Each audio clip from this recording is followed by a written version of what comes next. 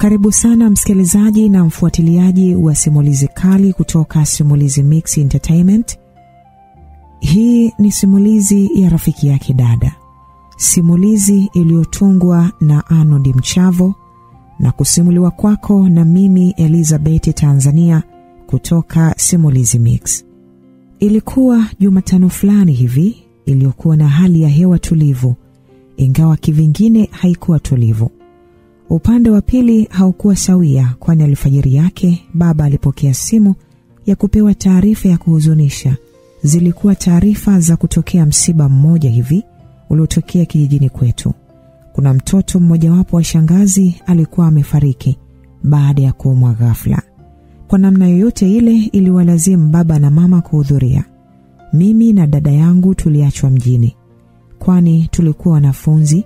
Halafu tulikuwa tukiangalia usalama wa mali na nyumba pia. Kulipo pambazuka vyema, baba na mama walinunua na kukusanya mahitaji kadhaa, na ilipofika saa 3 niliwasindikiza stendi, kisha wakakwea ndani ya gari kuelekea ulipokuwa msiba. Tuliosalia nyumbani, kazi yetu ilikuwa ni kuangalia usalama wa nyumba, na siku iliyofuata ilitupasa kwenda shule kusoma tuition. Wakati huo ulikuwa ni mwezi wa 12. Hivyo kwa kuwa mimi na dada tulikuwa wanafunzi wa sekondari, tuisheni ilikuwa yenye ulazima kwa kiasi fulani. Wadogo zangu Mage na Pius, wao kwa kuwa wanasoma primary, kwao ilikuwa ni likizo, na walikuwa kwa bibi tangu siku nyingi. Na huku kwa bibi ndipo shangazi yangu aliyefiwa na mwanae anaishi huko. Baada ya masaa takriban 5, baba na mama walifika salama msibani na shughuli nyingine ziliendelea. Huko pia walikutana na wale wadogo zangu, hivyo wakajiunga nao msibani. Masaa yalikimbia, huku siku hiyo nikiwa nimepumzika tu nyumbani. Sikutarajia kuondoka kabisa mara tu nilipomaliza kufua nguo zangu. Ilipofika usiku, wakati dada anapika chakula cha usiku, tulikuwa naye tukijadiliana mawili matatu kusogeza muda. Oya sister, fanya chapo bwana, mimi tumbo linaninyanyasa sana. Nilimwambia dada yangu afanye haraka kuandaa chakula, maana njaa ilinielemea mno. Dada alitabasamu, lile tabasamu la kukejeli. Nilimuona anajiandaa kunipa dongo. Chrissy, kama njaa imechanganya ninyang'anye mwiko, uendelee kupika baba mapishi. Sasa sister, tukipika wawili chakula kinakuwa ovyo. Wewe fanya mchakato bwana tule. Sawa kaka, kinaiva muda sio mrefu. Dada alijibu huko akiendelea na mapishi yake. Halafu dada, mimi kuniita kaka sivutiwi bwana. Niliweka mada nyingine mezani. Dada alitabasamu huku akishangaa na kuniambia, shauri yako, wenzako wanatamani mno nafasi ya kuitwa kaka. Eti sivutiwi. Hehe, unataka nikuite nani? Mume wangu au? Huko umesema wewe bwana, mimi niite jina langu tu inatosha. Chrissy, wewe si ni kaka yangu lakini.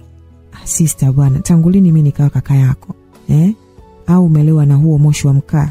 Mafaili yamepotea huko kichwani, si ndio? Haya, niambie, kwa nini utaki nikuite kaka? Ina maana mimi sina kaka? Dada alijaribu kuvaa sura ya huruma kidogo kudeka. Ndio. Wewe ulipozaliwa hakuna mtu uliyemkuta kama kaka au dada yako. Kiufupi hauna hao watu. Labda Mage na Piusi ndio wana kaka yao. Mimi hapa. Na dada yao wewe hapo. Jibebe sasa. Nilimjibu kwa pointi kidogo, japokuwa pointi yenye masihara na utani mwingi. Unanikataa hivi? Ngoja ule chakula kibichi, labda ndo utaelewa. Sawa sister, una dada, una kaka, usijali. Fanya hivyo bwana, tule msosi. Yes, mimi napenda hiyo kitu sasa kaka yangu. Sieti? Dada yangu hupendelea mno kuyatawala maongezi mkiwa mnaongea. Pia hupendelea kuibuka mshindi kwenye kila mabishano. Kwa kuwa nilikwisha mfahamu awali, inaniwia vyepesi kumaliza mabishano. Mimi huwa nakubali kushuka chini ili yaishi, maana huwa si rahisi kwake kuangukia kushindwa. Chakula kiliiva, wakati huo tukiendelea kuongea maneno kibao. Baada ya kupakua chakula, tulisogea mezani kula. Kama kawaida yetu, sisi hupendelea kuongea kila mahali utakapotukuta. Vivyo hivyo tuliendelea kula huku tunazungumza. Halafu nilisahau kukuambia kitu Chris. Dada alidokeza jambo huku akiendelea kula. Mr. kiumbe wako dada. Yaani kwa unavyonifahamu nadhani naweza kukupa ubuyu wewe? Wewe mdada, mimi sikumaanisha huko sasa. Alafu unanihitaji wewe mdada? Mie dada yako ujue. Wadada ni hao mnacheza nao vidudu huko shuleni. Wewe ni mdada bwana. Kama utaki hata mama au mbibi, mimi nitalitumia. Wewe mtoto, mbona unakosa adabu hivyo? Basi, unapenda kweli kuitwa dada? Haya, sawa, niambie dada. Yaani, napenda sana kuitwa dada. Tena mimi ni dada yenu. Usije ukalisahau hilo. Haya, yameisha, niambie dada. Maana ni kama ulidhamiria kunichamba na sio kunipa madini. Okay, nisikilize sasa mdogo wangu. Dada aliniambia maneno hayo huku akitabasamu na kuniangalia ninavyosubiri maneno yake kwa hamu. Nilijua utakuwa ni utani tu kwa kuwa utani kati yangu na yeye ni kawaida yetu. Ndio sema sasa na kusikiliza dada. Nilitikia kumaanisha aendelee. Kuna rafiki yangu hivi anakuja hapa sio muda mrefu. Dada alianza kunijuza mambo yake na kabla hata hajamaliza kuniambia nilidakia haraka. Anakuja saa ngapi? Usiku huu ama? Nilianza kuwa na wasiwasi asije kuleta wanaume ndani ya nyumba, maana wadada wengi huwa hawachelewi. Tulia kwanza dogo, una haraka mno wewe. Anaitwa Jessica.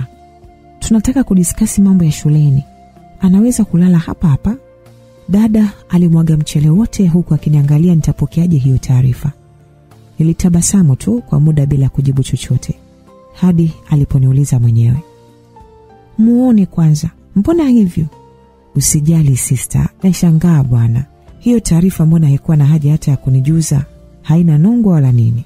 Kwa hiyo, ipi ingekuwa na nongo mfano? Labda kama ungehamishia darasa lenu lote hapa. Dada alibaki anacheka tu. Nimekutaarifu, usije ukaanza kulialia. Mbona wageni wanakuja kimya kimya? Umekwani kumekuwa sokoni, sijui nini? Halafu, yule ni dada yako. Nahitaji nidhamu yako, usije ukaniaibisha, sawa? Hebu nitokee hapa bwana. Dada, kwani mimi nishe kudhalilisha? Tuliendelea kuzungumza kwa muda kama dakika 5 hivi, na ndipo ilisikika sauti ya mtu akibisha hodi kwenye geti kubwa la kutokea nje.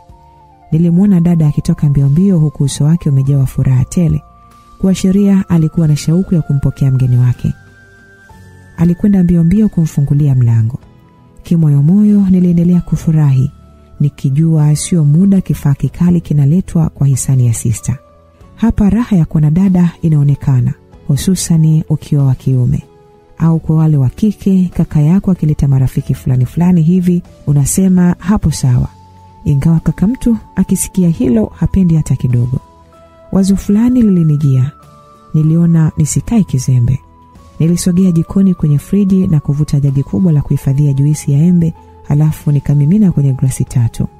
Kisha nikaziacha humo na kufunga friji ziendelee kupoa vizuri ili hao watu watakapokuja nifanye matundo yangu. Nilirejea sebuleni kuangalia runinga kama sehemu ya kuzuga tu. Nilidhani wataingia haraka, lakini ilikuwa tofauti, kwani walichelewa kidogo kuja ndani. Baada ya kama dakika 5 hivi kupita, ndio nilisikia mlango wa geti kubwa ukifunguliwa, kisha hatua kusogea ndani zikazidi kusikika vizuri. Nilikuwa nikishangaa kwamba ina maana dakika zote hizo hata geti walikuwa bado hawajafungua. Wanaongea yao tu.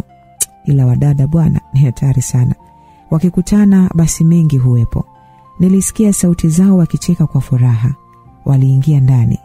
Nilikuwa sebuleni nimetulia na angalia runinga nikiwasubiri tuanze kuongea mawili matatu. Na katika sekta ya kuzungumza na kuchangamsha maongezi, nilitunukiwa lugha tamu kwenye masikio ya anayesikiliza. Hivyo kila mmoja huvutiwa na uongeaji wangu. Naam. Nilishuhudia mgeni fulani hivi mwenye sura ya kitoto, ingali dada aliniambia wapo darasa moja. Mrefu kiasi, rangi ya maji ya kunde kama sister mwenyewe. Ndege wawili walikuwa wamekutana na kuruka pamoja, kwani vingi viliendana.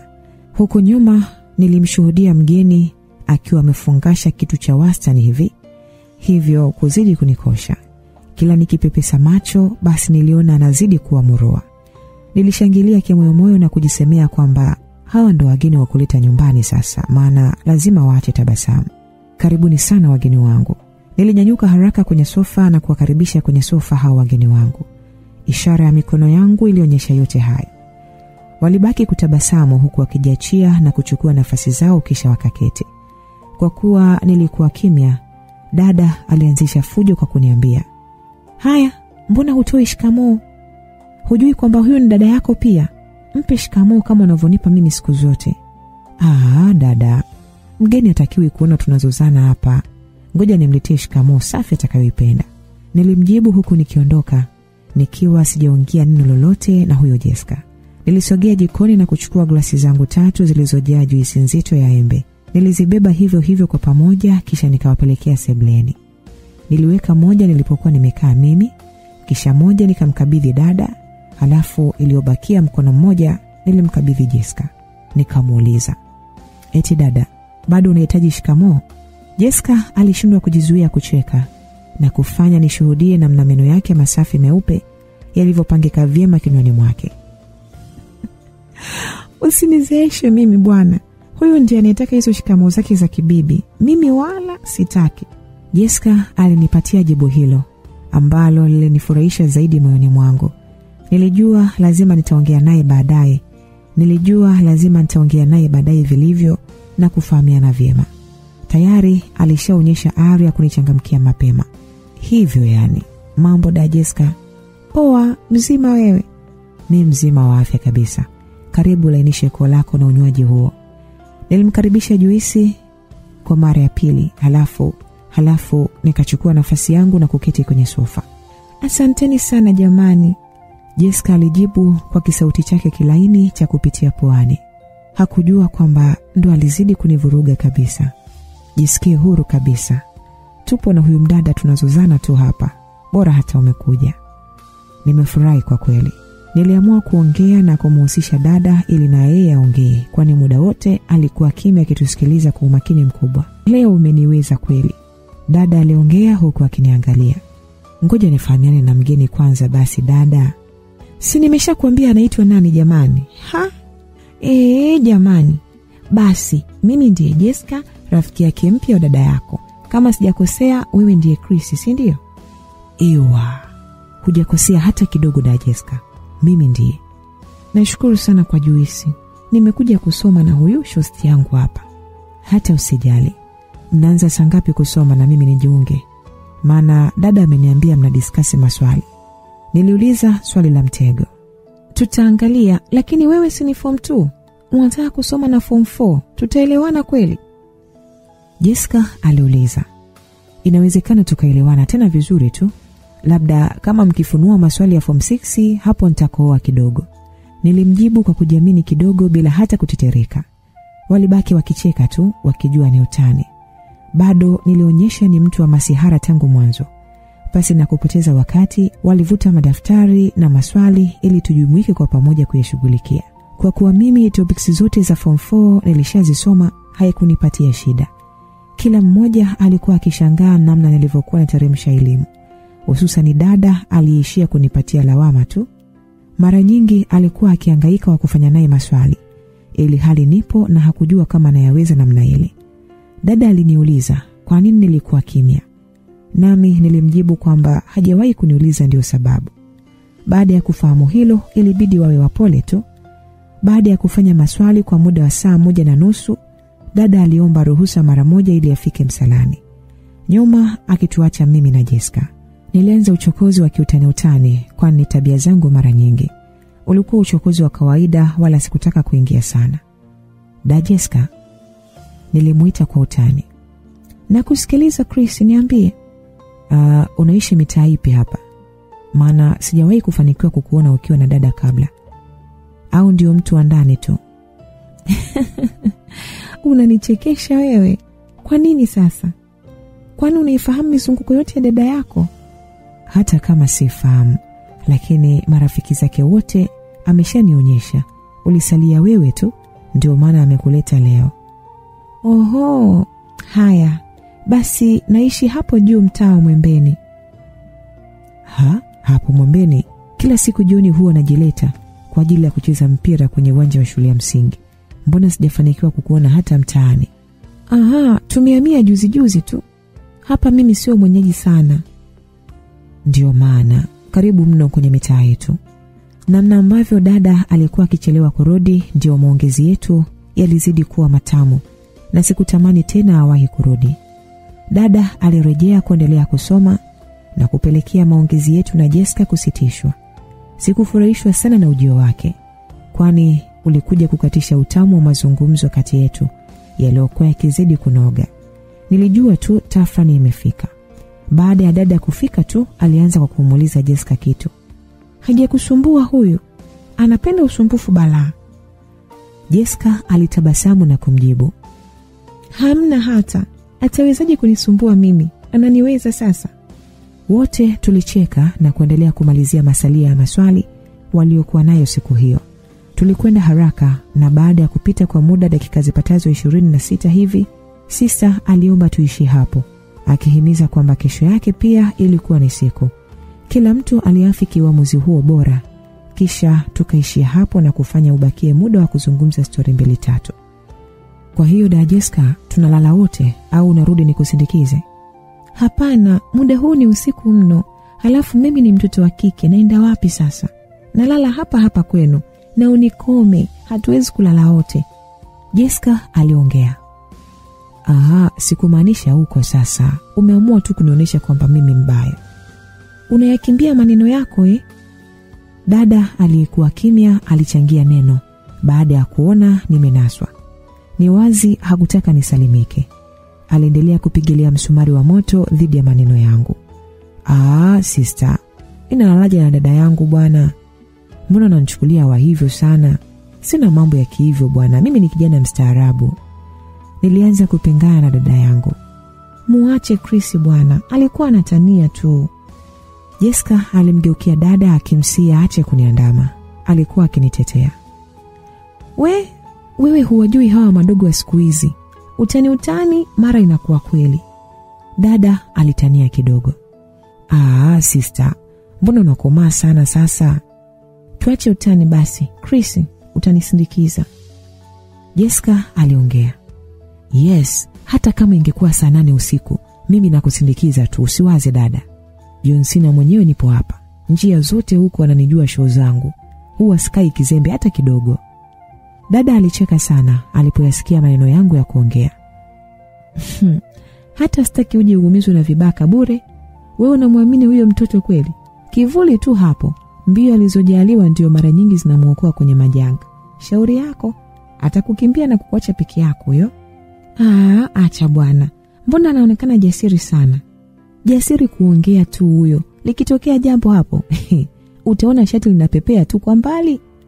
Dada aliendelea kunikandia mpaka nikashangaa. Mbona ameniamulia siku hiyo? Hawezi kunikimbia huyo. Naanzaje kumwachia? Namvuta mkono nipambanie dada yake kwanza. Jessica alitania. Haya mama, tukalale basi maana saa 4:30 hamna jambo la kufanya hapa sebleni. Tuelekee zetu kulala. Dada alimwambia Jessica.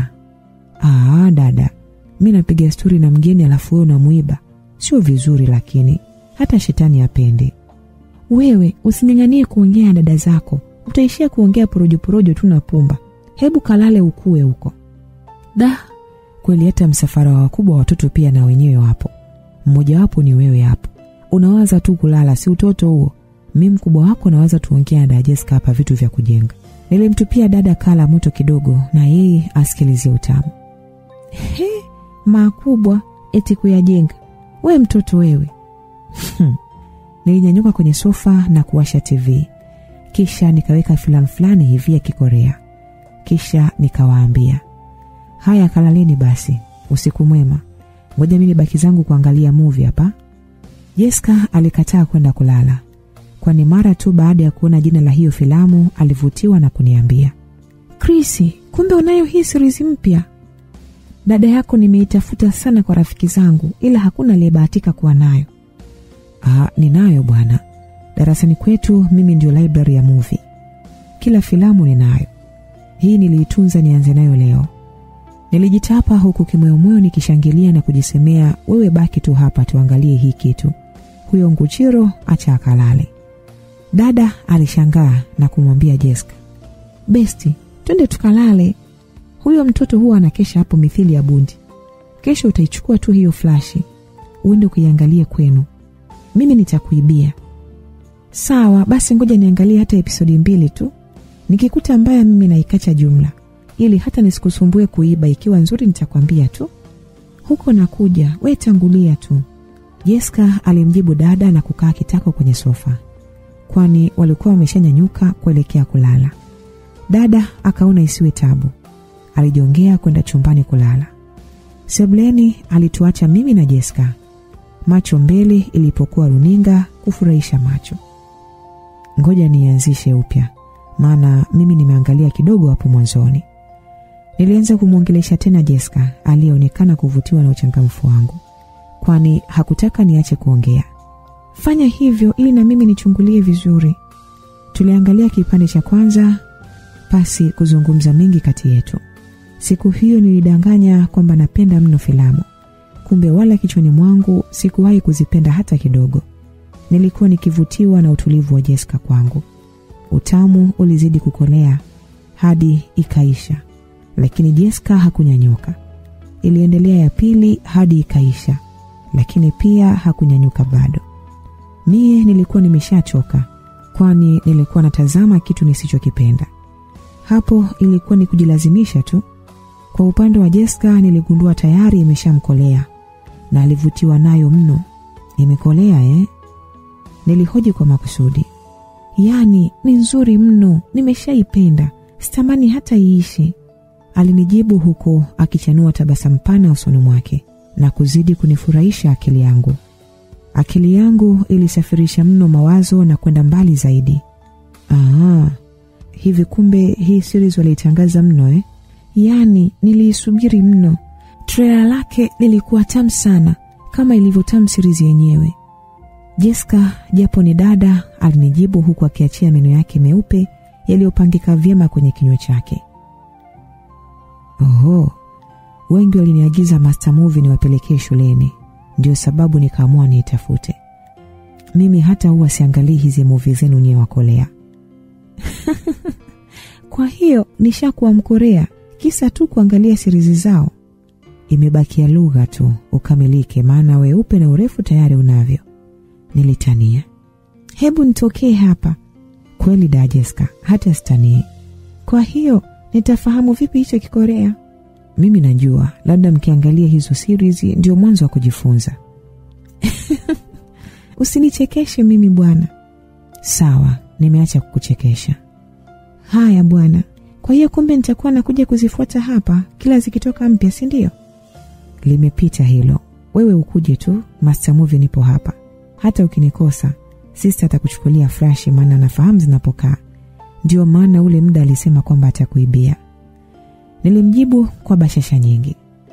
Tuliendelea kuongea mengine machache na Dada Jessica, na baada ya kama dakika kadhaa hivi nilimshuhudia akinyanyuka alipokuwa ameketi. Nilianza kujiuliza kichwani, labda atakuwa ameshachoka na anaenda kulaza malighafi adhimu, ingawa macho yake hayakuonyesha kuelemewa na usingizi kiasi hicho. Macho yamekuwa mazito nini dada?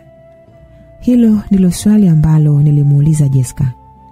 Jessica hakujibu kitu. Alipiga hatua chache na kuja katika sofa nililokuwa nimekaa.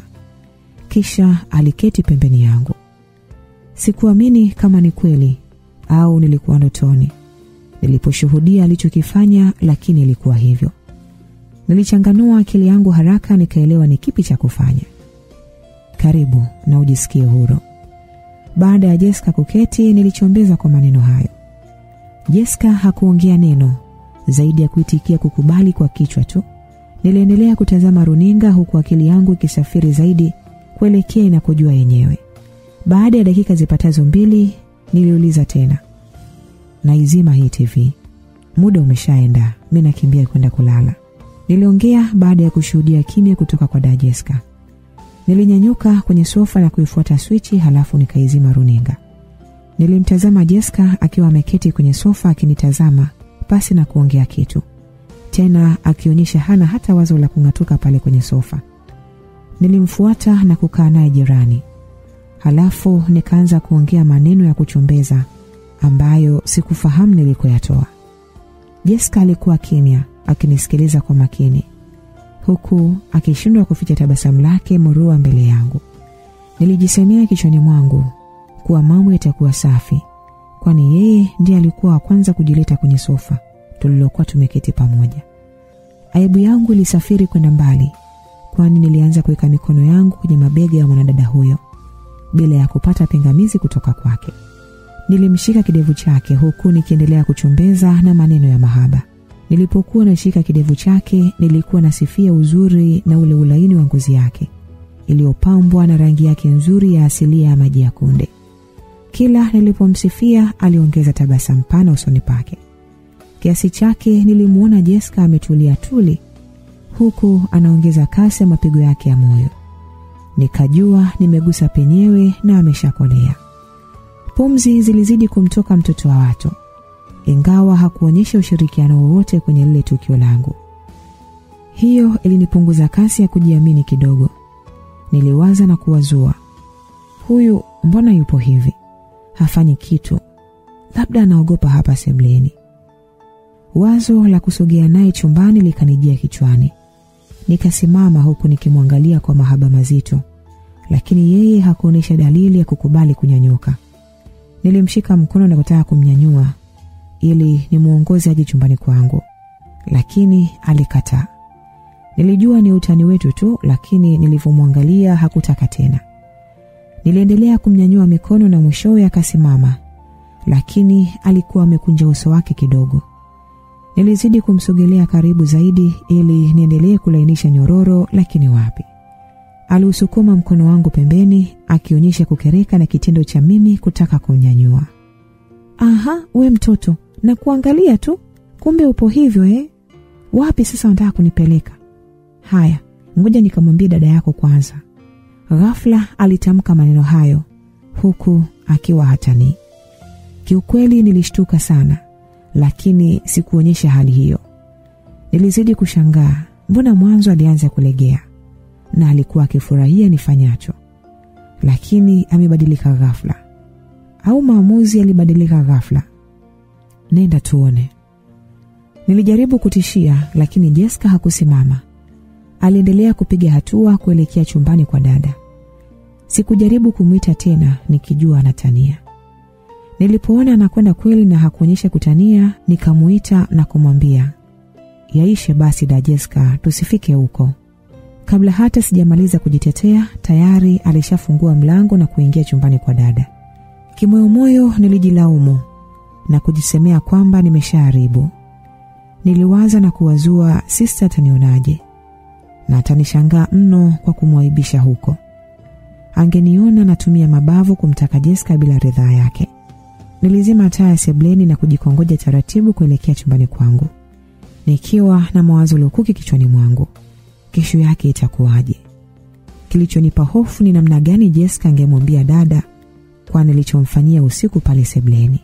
Kama unavyojua, wadada wakiwa wanajitetea, hata wakisema uongo unaonekana kwamba ni ukweli. Lazima ubadilike na hakuna wakubisha. Kila mmoja humtetea.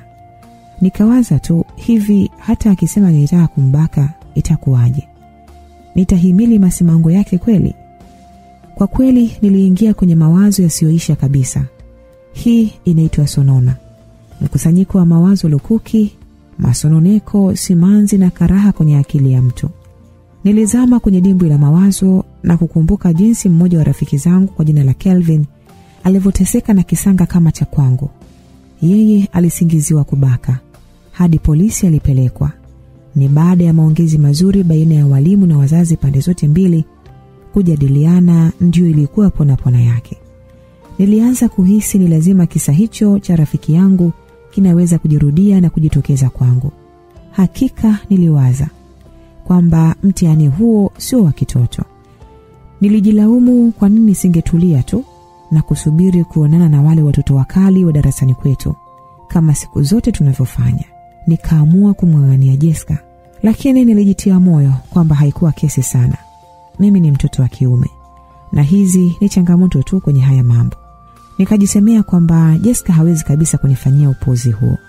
Nilipotazama saa yangu ilionyesha muda ni saa 6 kasoro usiku. Nikaamua kujilaza kwenye kitanda nikisahau kufunga hata mlango. Palisalia pazia tu, na lilikuwa pazia peke yake lililofunika. Nilichukua redio yangu nikaweka nyimbo fulani laini za kuusindikiza usingizi wangu bila bugdha, tena kwa sauti ndogo kabisa isiyokera, kuitafuta asubuhi iliyohitaji ushupavu. Nilijaribu kulazimisha usingizi kwa muda kidogo. Hatimaye baadaye kidogo ulinichukua. Niliendelea kulala hapo nikiwa sijitambui wala sielewi kinachotokea nyuma. Nikiwa kitandani baada ya muda kama saa moja hivi, nilishtuka mikono laini ikiwa inanipapasa mgongoni mwangu kwa kurudia. Nilihisi hivyo kwa sababu sikuvaa fulana usiku huo, kutokana na uwepo wa hali ya joto mno. Nilihisi ilikuwa kama inanifinya hivi, japo sio kwa kuleta maumivu. Sikuwa naamini kinachoendelea. Ghafla nikakurupuka kutoka usingizini, kwani nilihisi inaweza kuwa ni ndoto. La hasha, niliona mtu akiwa ameketi pembeni ya kitanda changu. Kulikoni, mbona hivyo? Niliuliza swali hilo la kipuuzi kwenda kwa huyo aliyenishika, huku nikiwa na sauti ya mtu mwenye usingizi. Nadhani hata yeye alitambua hilo. Tulia bwana. Nilisikia sauti ya Jessica ikiniambia maneno hayo. Kimoyomoyo nilishangilia na kujisemea, kumbe alikuwa ananitania pindi tulipokuwa pale sebuleni. Lakini ndani alikuwa akihitaji apewe mpini wa babu. Alizuga, na baada ya kuondoka akajifikiria na kuamua kujileta mwenyewe. Kondoo alijisogeza machinjioni mwenyewe. Nilimsogelea mtoto hadi jirani kabisa, alipokuwa akitoa joto fulani hivi lisilounguza wala kukera, joto asilia. Nilianza kupata denda mwanana kutoka kwake, kitu ambacho hata yeye alionyesha kuhitaji kwa sababu alitoa ushirikiano mkubwa. Ulimi wangu uliendelea kuzunguka kidogo maeneo ya shingoni na kuhamia kifuani mwake. Huko nilikuwa mstaarabu baada ya kukumbuka kauli ya rafiki yangu mmoja mpuuzi kweli. Alikuwa na mazoea ya kuropoka kwamba matiti si ugali kijana. Tuliza mikono na ulimi, kuna watu wanafanya kuyafakamia, utadhani wanahitaji kuondoka nayo. Mwishowe dada wa watu anaanza kuhisi karaha badala ya raha. Niliitumia vyema kwa kuwa mpole. Nilichofurahia zaidi, shughuli yetu haikuwa na fujo sana, kwani muda ulikuwa mwingi mpaka kufikia asubuhi. Sikutaka kuifanya kwa kukurupuka. Jessica alikuwa mtundu kiasi. Wakati huo alianza kuonyesha ushirikiano mkubwa, sio kama wakati ule tulipokuwa sebuleni.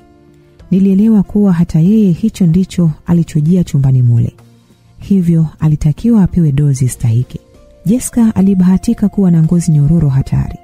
Kila hatua ambayo mikono yangu ilikuwa inatalii ili ufaidi unyororo huo.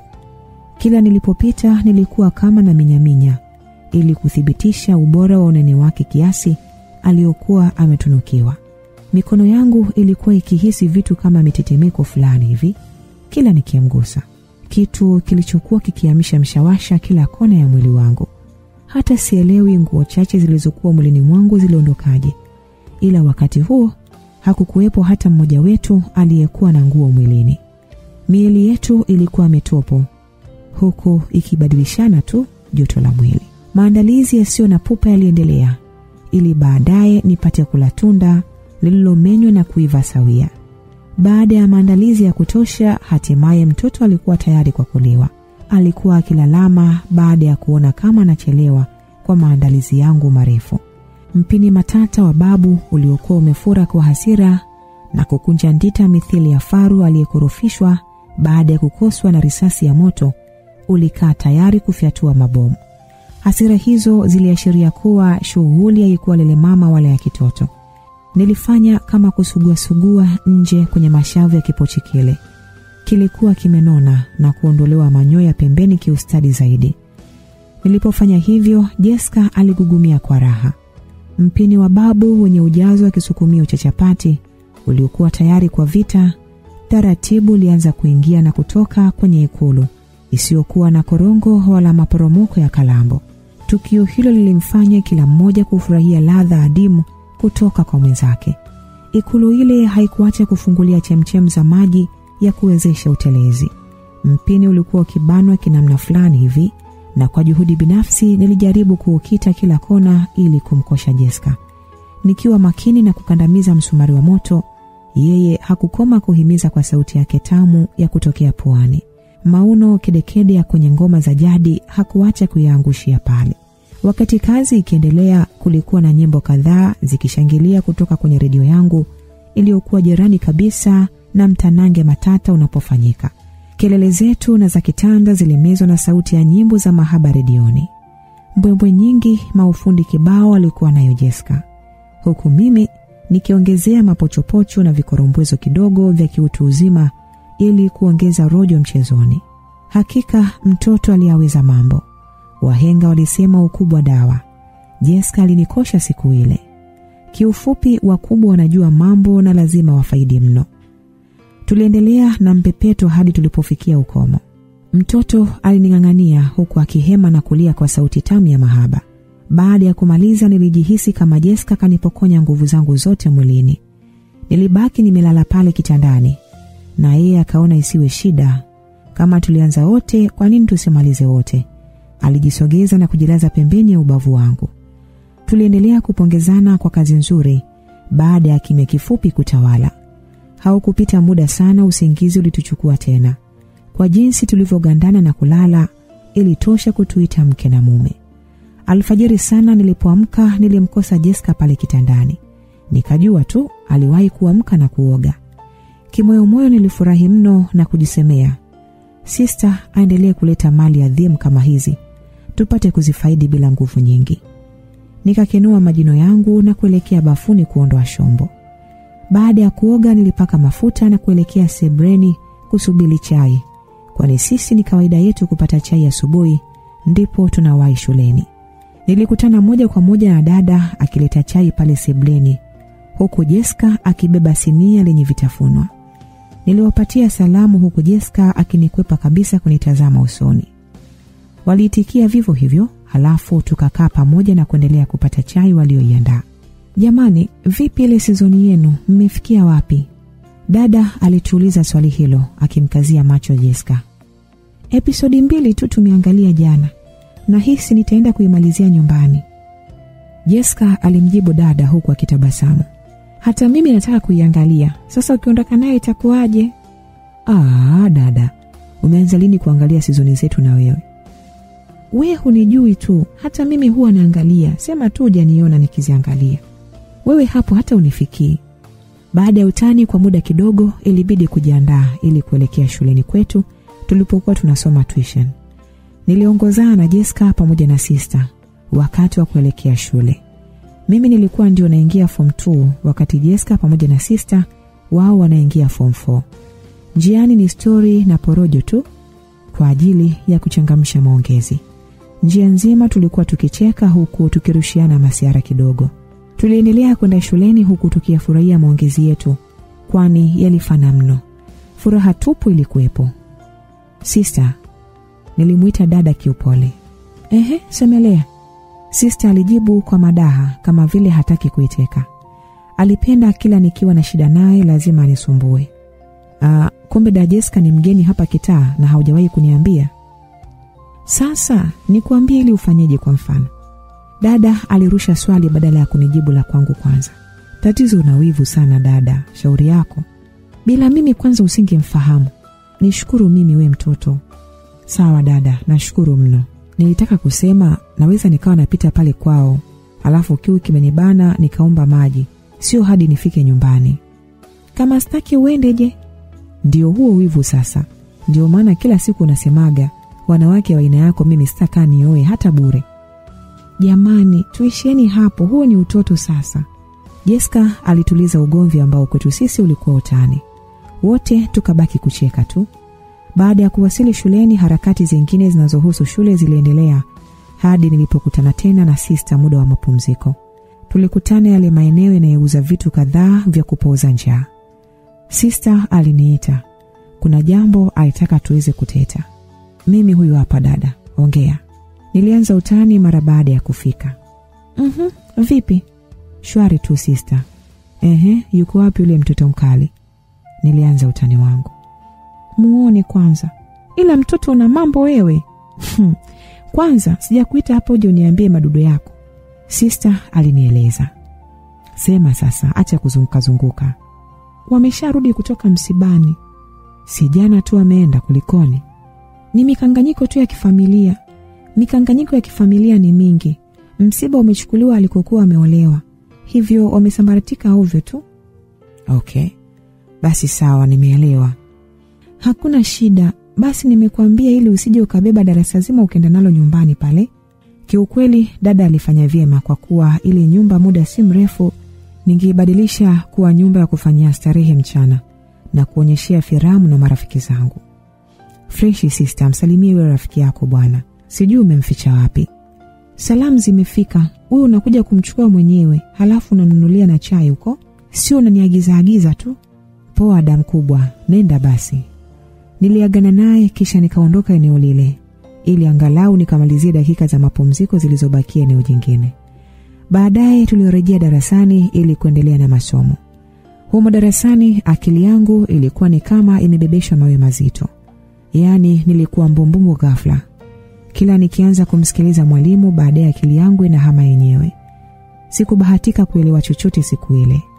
Fikra za maufundi niliyoyapata jana kutoka kwa mtoto wa mashallah Jessica yalinifanya milango yangu ya fahamu za elimu kuziba kabisa.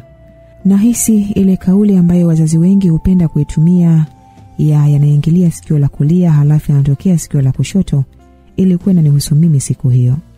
Baada ya mwalimu kumaliza kufundisha, akauliza kwa sauti, "Jamani, mmeelewa?" Wanafunzi walivyokuwa na sifa, hususan wale wanaokaa viti vya nyuma maarufu kama backbencher, walitikia kwa nguvu, "Ndiyo, tumeelewa." Mwalimu aliuliza mara 3, lakini jibu lilikuwa tumeelewa. Kwa bahati mbaya hata mimi mwenyewe nilijikuta nikijibu hivyo hivyo.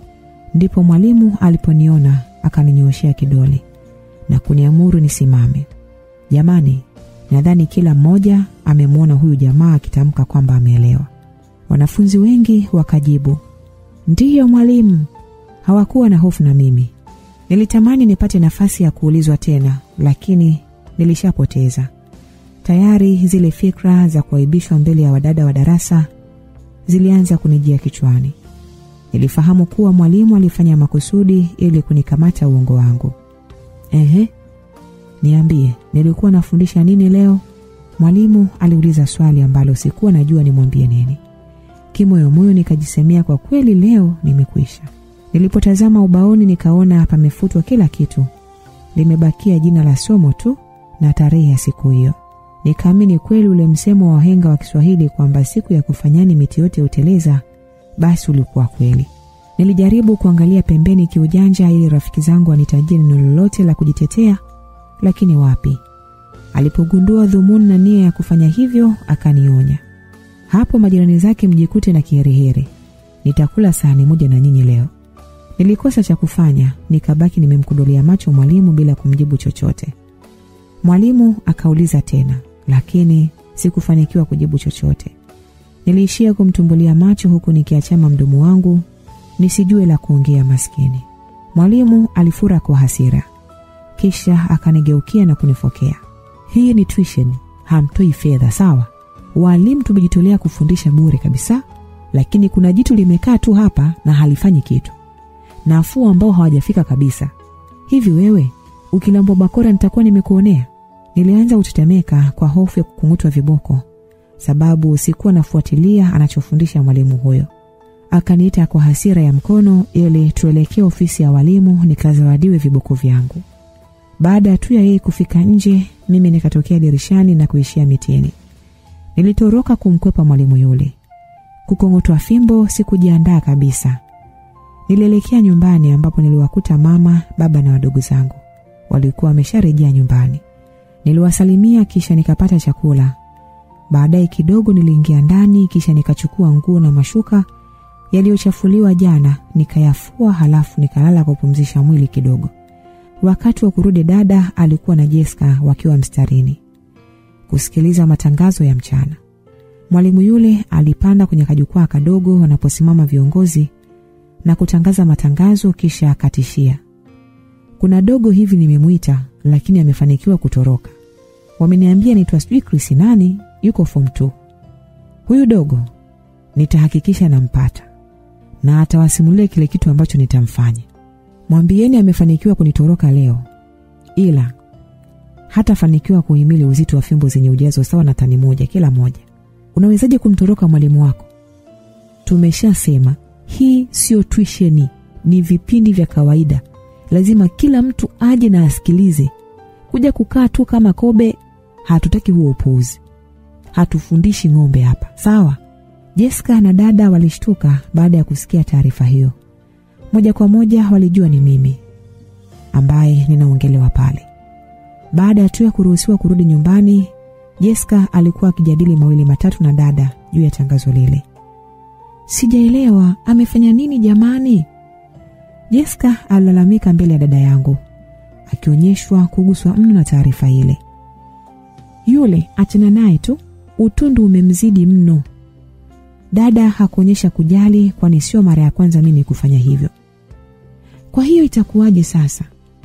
Jessica alizidi kuonyesha hisia zake anavyonijali mno. Hamna kitu bwana. Yule akipatikana ataletwa mbele ya wanafunzi wote, kisha atapewa viboko vyake, halafu shughuli imeisha. Dada alimfahamisha Jessica utaratibu wa adhabu za kumtoroka mwalimu pale shuleni kwetu. Poa mama, mpe pole zake, mimi niende nyumbani. Sawa, wape hai wote pia besti. Dada na yeye aliongeza. Waliachana kila mmoja akielekea kwao. Dada wakati anarudi alijaribu kujiuliza juu ya kile ninachoweza kuwa nimekifanya mpaka nafikia hatua ya kutafutwa na mwalimu na kukosa jibu. Lakini mwisho akaafiki kuwa nikomeshwe tu, nitaacha. Baada ya kufika nyumbani alipeana salamu na wote aliowakuta, kisha akanifuata chumbani. Ehe, we Chrissy. Kulikoni sister? Nini kimetokea huko? Mbona shari? Mwalimu wako leo ametishia pale mstarini. Akikunasa atakuua. Dada alinipatia ujumbe niliotarajia haswa. Usijali sister, nitajua namna gani ya kumalizana naye. Wewe achana naye. Nilimjibu bila wasiwasi, kuonyesha hakuna kilichonishtua katika taarifa niliyoipata. Tuachane na hayo, yule msichana wako amekupatia pole na amesema nikusalimie sana. Dada aliamua kufikisha ujumbe alioagizwa na Jessica. Niliona hata uso wake umejawa na furaha. Ongea vizuri dada. Msichana wako ndio nini? Sema Dada Jessica. Na salamu zake zote zimeshafika, hata usiofu. Haya, ngoja mimi nikamsaidie mama, maana sitaki kubishana na wewe saa hizi. Dada alijibu na kuondoka. Nilitulia nikiwaza na kutafakari nitumie mbinu gani ili kumalizana na yule mwalimu mnoko. Wakati naendelea kufikiria nilipata wazo lenye kufaa. Hilo lingetosha kuondoa mtafaruku mzima niliomuonyesha mwalimu kule shuleni. Tulipata chakula cha mchana huku wazazi wakitupatia mkasa mzima hadi wao kurudi mapema kule msibani. Kila mmoja akabaki kusikitika tu. Mida kama ya saa 9 hivi nikaamka na kuchukua begi langu lenye nguo za michezo. Kisha nikaondoka nyumbani. Nilifunga safari hadi nyumbani kwa mwalimu yule niliyemtoroka shuleni. Nyumbani kwake kulikuwa mbali kidogo kutoka mtaa wetu. Kwa mwendo wa nusu saa pekee ukitumia usafiri pendo wa miguu unakuwa umefika. Kwa bahati nzuri nilipofika nilimkuta anaendelea kufanya kazi zake za kusafisha samadi katika zizi lake la ng'ombe. Nilimsalimia yeye, baada ya kuniangalia akacheka na kuniambia, "Dogo, afadhali. Naona umejileta mwenyewe." "Hamna ticha, nimekuja kuzurura mtaani kwenu tu." "Haya, shida nini? Ulinikimbia?" Mwalimu, hata mimi sijui." Nilimjibu huku nikipata wasiwasi kidogo. Niliweka begi langu pembeni, kisha nikaingia ndani ya zizi hilo kumsaidia kusafisha zizi hilo. Kutokana na kufanya kazi hizo mara kwa mara kila nilipokwenda kijijini kwa babu yangu aliyemiliki ng'ombe, nilikuwa na uzoefu kidogo na hiyo kazi. Ukilinganisha na yale mazizi alionayo babu, hili la mwalimu halikunipatia tabu. Nilianza kutoa samadi kwa kutumia spedi na jembe, haraka na kwa ufanisi mkubwa hadi mwalimu alinishangaa. Kwani ukiniangalia huwezi kudhania kwamba naweza kumudu kufanya kazi ile. Wahenga walisema siku zote, umdhaniaye ndiye kumbe siye, na pia umdhaniaye siye kumbe ndiye. Vivyo hivyo ndivyo ilikuwa kwangu. Nilionekana siwezi kitu, lakini kumbe nilifahamu vingi mno, tofauti sana na muonekano wangu. "We dogo, ulijifunzia wapi hizi kazi?" Mwalimu aliamua kuhoji. Kwa nini mwalimu? Siwezi ama? Nilimjibu huku nikionyesha mashaka kidogo. Hapana dogo. Yaani mtu akikuona kama bisho fulani hivi, lakini kumbe unajua kazi kama hizi. Kawaida huwa napiga hizi kazi pale mtaani kama vibarua hivi ili kujipatia pesa kidogo. Naweza sema kwamba nina uzoefu nazo japo sio sana. Vizuri sana. Kazi nzuri. Tunapenda watu kama nyinyi. Mwalimu yule alikuwa akinijibu huku akionekana kufurahishwa sana na harakati zangu. Nashukuru mwalimu, nitakuwa nakuja mara kwa mara kukusaidia hapa kazi. Tuliongea mno na alionekana ameshanisamehe kwa yaliyofanyika pale asubuhi. Ingawa nilikuwa na wasiwasi kidogo kuwa na yeye asije kuwa kama wale walimu wengine ambao nje ya shule mnacheka, lakini mkifika shuleni anakumbushia madhambi yako. Alafu anakubadilikia na kuchapa viboko kama mbwa mwizi. Baadaye akanikaribisha ndani tupate hata kinywaji. Niliingia nikidhamiria tutayamaliza, kwani hata mke wake hakuwepo. Walikuwepo watoto wadogo tu wanaosoma shule ya msingi. Alimtuma dogo mmoja wapo kununua soda zetu wawili pamoja na wale madogo. Kiukweli kibongobongo, watu wengi huwezi kuwakuta wametunza soda ndani. Lazima zinywewe tu.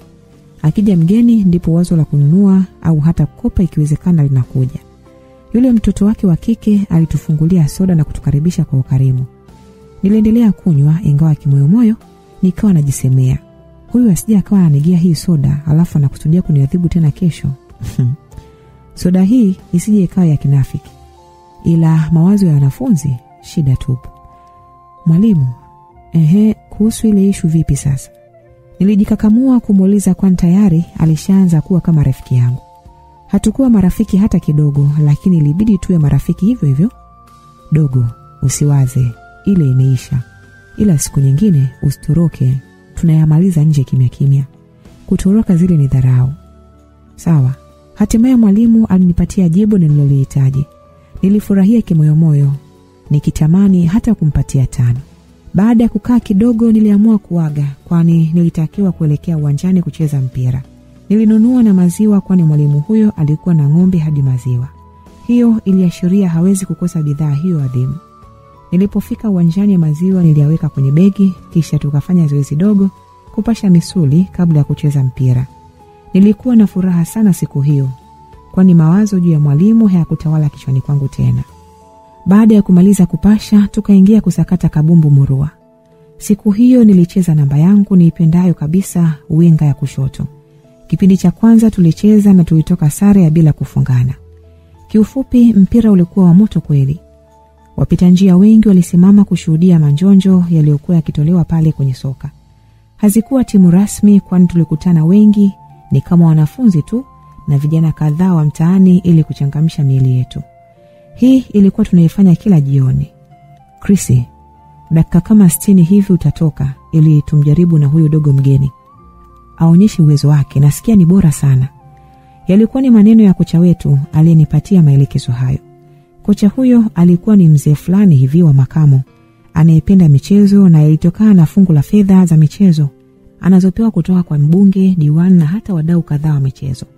Kiufupi anajitahidi kuimarisha michezo mbalimbali kwa vijana ili kutengeneza timu bora na yenye ushindani kwa ajili ya mji wetu mdogo. Nilikubaliana naye kwa kuwa ndiye kocha, ana nguvu na maamuzi ya kuamuru anayeweza kucheza na anayetoka. Mchezaji hatakiwi kuzozana na kocha, kwani kocha ni kama mwalimu. Baada ya kupewa mbinu na nasaha za mwisho za kocha pamoja na benchi letu la ufundi kwa muda wa dakika kama 15, hatimaye tulirejea uwanjani kuendelea kuchakata kabumbu safi. Mechi hii ilifana sana kwa kuwa mshindi angepata mbuzi wawili. Hivyo ilikuwa ni cheza kufa na kupona ili mbuzi hao wawili wapatikane. Dada alipita hadi nyumbani kwa kina Jessica jioni hiyo na wakaongozana mpaka sokoni. Walinunua mahitaji kadhaa huku wakishindwa kuacha kuongea stori zao. Salamu zangu ulinifikishia wewe kweli? Jessica aliuliza kwa madaha. Na achaje sasa kuzifikisha? Hakuonyesha kushtuka kweli, maana kuchapa ufimbo jamani mbele ya wanafunzi wote ni aibu. Lakini Jessica alizidi kuonyesha ni kwa namna gani alikuwa anajali. Chris ni mjanja sana wewe, hata mimi kanishinda. Katoto tu lakini ni kajanja balaa. Wewe acha kumuita katoto bwana, mimi sipendi. Jessica alitania na wote wakacheka. Haya, nimeacha basi. Kuhusu hayo mimi sina hata hofu. Kesho utaona, hatafanywa kitu. Anajua mwenyewe mambo yake. Sawa mama. Umemwacha nyumbani ama? Mida fulani hivi alibeba kibegi chake fulani hivi. Nahisi ameenda uwanjani kucheza mpira. Si unajua mpira ni kilevi chake kingine. Nimeona wachezaji kwa mbali wanacheza mpira pale uwanjani. Si wajua uwanja wenyewe upo karibu na pale kwetu. Kwa hiyo, unataka uende ama? Dada aliuliza. Kidogo tu na wewe, twende tukachungulie. Jessica alimsii dada wakishatoka sokoni wapitie pale uwanjani kuangalia makeke kidogo. Dada hakuwa na cha kukataa, kwani hakuna ambacho kingeharibika. Wakati wanarudi, Jessica alikuwa na haraka kama mtu anayewahi kulipwa deni lake analodai. Dada alibaki kucheka tu. Baada ya kufika nyumbani kwa akina Jessica, walitua vitu kadhaa kisha wakaongozana hadi uwanjani ili kushuhudia manjonjo yaliyotolewa na soka hilo. Baada ya kufika, walisimama eneo ambalo dada wengine walikuwa wamesimama kuangalia soka, huku wakishangilia kwa sauti zenye hamasa. Ilikuwa dakika ya 57. Nilipokea pasi ndefu kidogo na matata kutoka kwa mmoja kati ya wachezaji wetu mashuhuri. Aliitanguliza mbele ya dimba, na kutokana na mbio nilizokuwa nazo niliukuta mpira ule na kumwacha beki wa kulia wa timu ile pinzani akihema kwa nguvu. Beki huyo alipoona nimemwacha kwa mbio, aliruka na kutaka kunipiga mtama. Nilifanikiwa kuuruka na kumwacha akianguka chini vibaya. Watu walishangilia mno, kisha wakinihimiza nisiache kukimbia kwani nilikuwa jirani na kufunga. Niliufikia mpira na kuendelea kukokota kwa kasi kuelekea golini kwao. Mara nyingi watu walinitania kuwa na mapafu ya mbwa kutokana na mbio zangu. Nilipopata nafasi ya kunyoosha mguu wangu, nilipiga shuti matata lililomwacha golikipa akigaagaa pale chini baada ya kuukosa mpira sentimita chache tu kwa mikono yake. Mpira ulikuwa tayari nyavuni, kuashiria goli limeshapachikwa. Baada ya nyavu kutikisika, mashabiki wengi walikuwa wakishangilia. Watu walinishangilia mno kwa uhodari wangu niliotoka kuuonyesha. Nilizisikia sauti kutoka kwa dada zikinisifia baada ya kufunga goli hilo la kuongoza, na lilikuwa bora sana. Baada ya refa kuanzisha mpira katikati, mimi nilitolewa nje kwani dakika ya 60 ilikuwa imeshafika. Watu waliguna na kumshangaa kocha, huku wengine wakidiriki kumtukana kuwa hajui mpira baada ya kunitoa nje, kwani nilionekana kuzitumia nafasi nyingi nilizokuwa nazipata. Umahiri wa golikipa ndio viliwalinda na kuvurumishiwa mvua ya magoli. Mimi sikushangaa chochote, kwani katika mpira huyo anayeingia anaweza kufunga mengine mengi zaidi, hivyo mimi kutolewa ni jambo la kawaida. Nilishukuru na kutoka nje. Baada ya kutoka nje, nilikutana na kocha pamoja na wachezaji wengine. Kwa pamoja wakanipongeza na kunipatia 5 kuwa nimefanya jambo ambalo winga anatakiwa kufanya. Niliketi kwenye mabenchi yaliyokuwepo pembeni nikiendelea kupoza mwili wangu, huku nikishtua kwa maji ya baridi. Kiufupi, kila mtu alitamani mpira uishe ili tupewe chetu. Baada ya muda kidogo, kocha wetu msaidizi alinishtua na kuniambia kuwa kuna mtu ananiita pembeni, anahitaji kuongea, kuna jambo la muhimu na mimi. Niliaga kwa kocha mkuu kuwa naenda kuongea na mgeni wangu, halafu narejea mara moja. Kocha aliniruhusu kiroho safi, huku akibaki kutabasamu tu. Mimi nilielekea kuonana na mgeni wangu aliyekuwepo mbali kidogo na tulipokuwa tumeketi. Nilipiga hatua kadhaa ili kuondoka katika kundi la watu katika eneo la benchi letu la ufundi ili kwenda kuonana na mtu huyo. Nilikutana na watoto wa kike 3. Mmoja alikuwa dada yangu, wa pili sikumfahamu, na mwingine alikuwa ni Jessica. Nilishangaa baada ya kuwaona watu hao eneo lile la uwanja. Dada yangu hapendi kabisa kuangalia mchezo huo. Akili ikanituma kwamba atakuwa ameshawishiwa na Jessica. Nilipiga hatua za haraka na kuwafikia vinana hao, kisha tukaendelea na maongezi. Nyie watu kwema? Nilipofika tu nilianza na hilo swali. Jessica alishindwa kuficha furaha yake. Alinisogelea na kunikumbatia kwa nguvu, kisha akanimiminia mabusu mazito huku akinisifia baada ya kufunga lile goli. Niliyapokea kwa huba. Dada na rafiki yao mwingine walikuwa wakilazimisha kukohoa ili kunishtua niache. Inatosha jamani, dada yangu aliongea. Haya basi, niliongea huku nikijitoa mwilini mwa Jessica. Kumbe Chris unajua kucheza namna hii? Sister akaanza kunisifia kidogo. Hamna bwana, nimeotea tu leo. Hakuna maajabu yoyote humu miguuni. Nilimjibu huku nikionyesha miguu yangu kwa kidole. Yaani wewe, kumbe bonge la player. Nilijua namuona mchezaji wa Ulaya yani. Jessica hakusita kuonyesha furaha yake. Akaendelea kunimwagia sifa. Okay. Kuna tatizo labda, maana wakati naitwa nimeambiwa kwamba kuna mgeni wako ana shida ya haraka sana. Nilitia chumvi kidogo. Wala, tulitaka tu tukupe hongera zako. Maana unaweza kucheza kuliko tulivyodhania. Sisi ndio wageni wako sasa. Sister alitoa maneno yake. Oho, sawa. Lakini nashangaa sana kumuona huyu mtu kwa kuwa apendelee kuangalia mpira. Amefikaje hapa? Nilimwambia Jessica taarifa hiyo. Yaani nimemlazimisha hivyo. Hadi fimbo zimetumika mpaka amekuja hapa. Haikuwa rahisi. Jessica alinijibu huku akimgeuzia macho kwa madaha dada yangu na kuachia tabasamu nono usoni mwake. Nashukuruni sana jamani, nyie watu kwa kuja hapa. Natamani sana niendelee kuzungumza nanyi lakini si mnajua tena. Nimepewa dakika 3 tu za kupumzika. Ngoja niwakimbie maana mpira haujakwisha, tutaonana jioni, sawa? Nilichukua begi langu na kumkabidhi dada yangu lakini alidaka Jessica. Nilitabasamu kwa kitendo hicho na wao wakaishia kucheka. Niliagana nao na kurejea kwenye benchi letu la kuendelea kuangalia soka kwa muda uliosalia. Nilipofika nikaendelea kuongea na wachezaji wenzangu huku tukiendelea kufurahia burudani safi ya soka. Chris bwana, kumbe unamiliki mtoto mkali namna ile. Nimemuona bwana. Halafu hata hajivungi mbele ya watu. Alikuwa ni rafiki yangu ama mchezaji mwenzangu niliyekaa naye karibu zaidi. Alikuwa akinipatia sifa kidogo baada ya kumwona Jessica akinikumbatia na kunibusu bila kuogopa. Hamna blo, mbona kawaida tu. Sema ulikuwa mbali hujamuona vizuri. Nilimjibu jibu ambalo nyuma ya pazia huwa linamaanisha mawili. Aidha vunga ndugu yangu, tusiongelee haya, au ndio uzidi kunisifia kwani namiliki kifaa kinachokonga nyoyo za wengi. Kaka, ukweli huo. Alafu inaonekana nakubali kinyama yani. Ya, kibingo tu sio sana. Nilimjibu kiufupi. Usifikiri hatujakuona blo, unamiliki mtoto mashallah. Mwingine aliongezea. Basi jamani, tumekubali, tukaushe. Sawa kaka, kula maisha bwana. Soka liliendelea, tukacheza mpaka mwisho dakika 90. Matokeo ni goli lile moja nililolipachika mimi. Hivyo tukaibuka washindi baada ya kipenga cha mwisho kupulizwa kuashiria tamati kufika. Zawadi ya mbuzi 2 ilituhusu. Kwa kuwa ilikuwa jioni sana, baada ya tu ya kumalizika kucheza mpira, nilirejea nyumbani ambapo nilikuta dada akimwambia mama na wale wadogo zangu kuhusu niliyoyafanya uwanjani. Niliingia na tukaungana pamoja kuzungumza mawili matatu. Sifa lukuki nilipatiwa siku hiyo.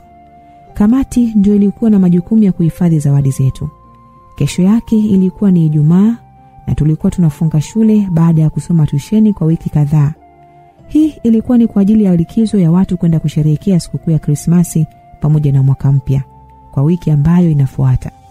Usiku huo tulikuwa tukizungumza na Jessica kwenye simu kuhusu likizo yetu itakuwaje, kwani tulitambua utakuwa muda pekee wa kufurahia ukaribu wetu. Niambie mtoto. Nilianza kumpa salamu huku nikijimwomba fai punde tu nilipoanza kuongea simoni. Safi, pole kwa uchovu. Jessica alinijibu kwa sauti ya taratibu kama wale wa dada wanaotangaza vipindi vya mahaba redioni mida ya usiku wa manane. Ukisikia tu hutotamani kuondoka wala kuacha kusikiliza.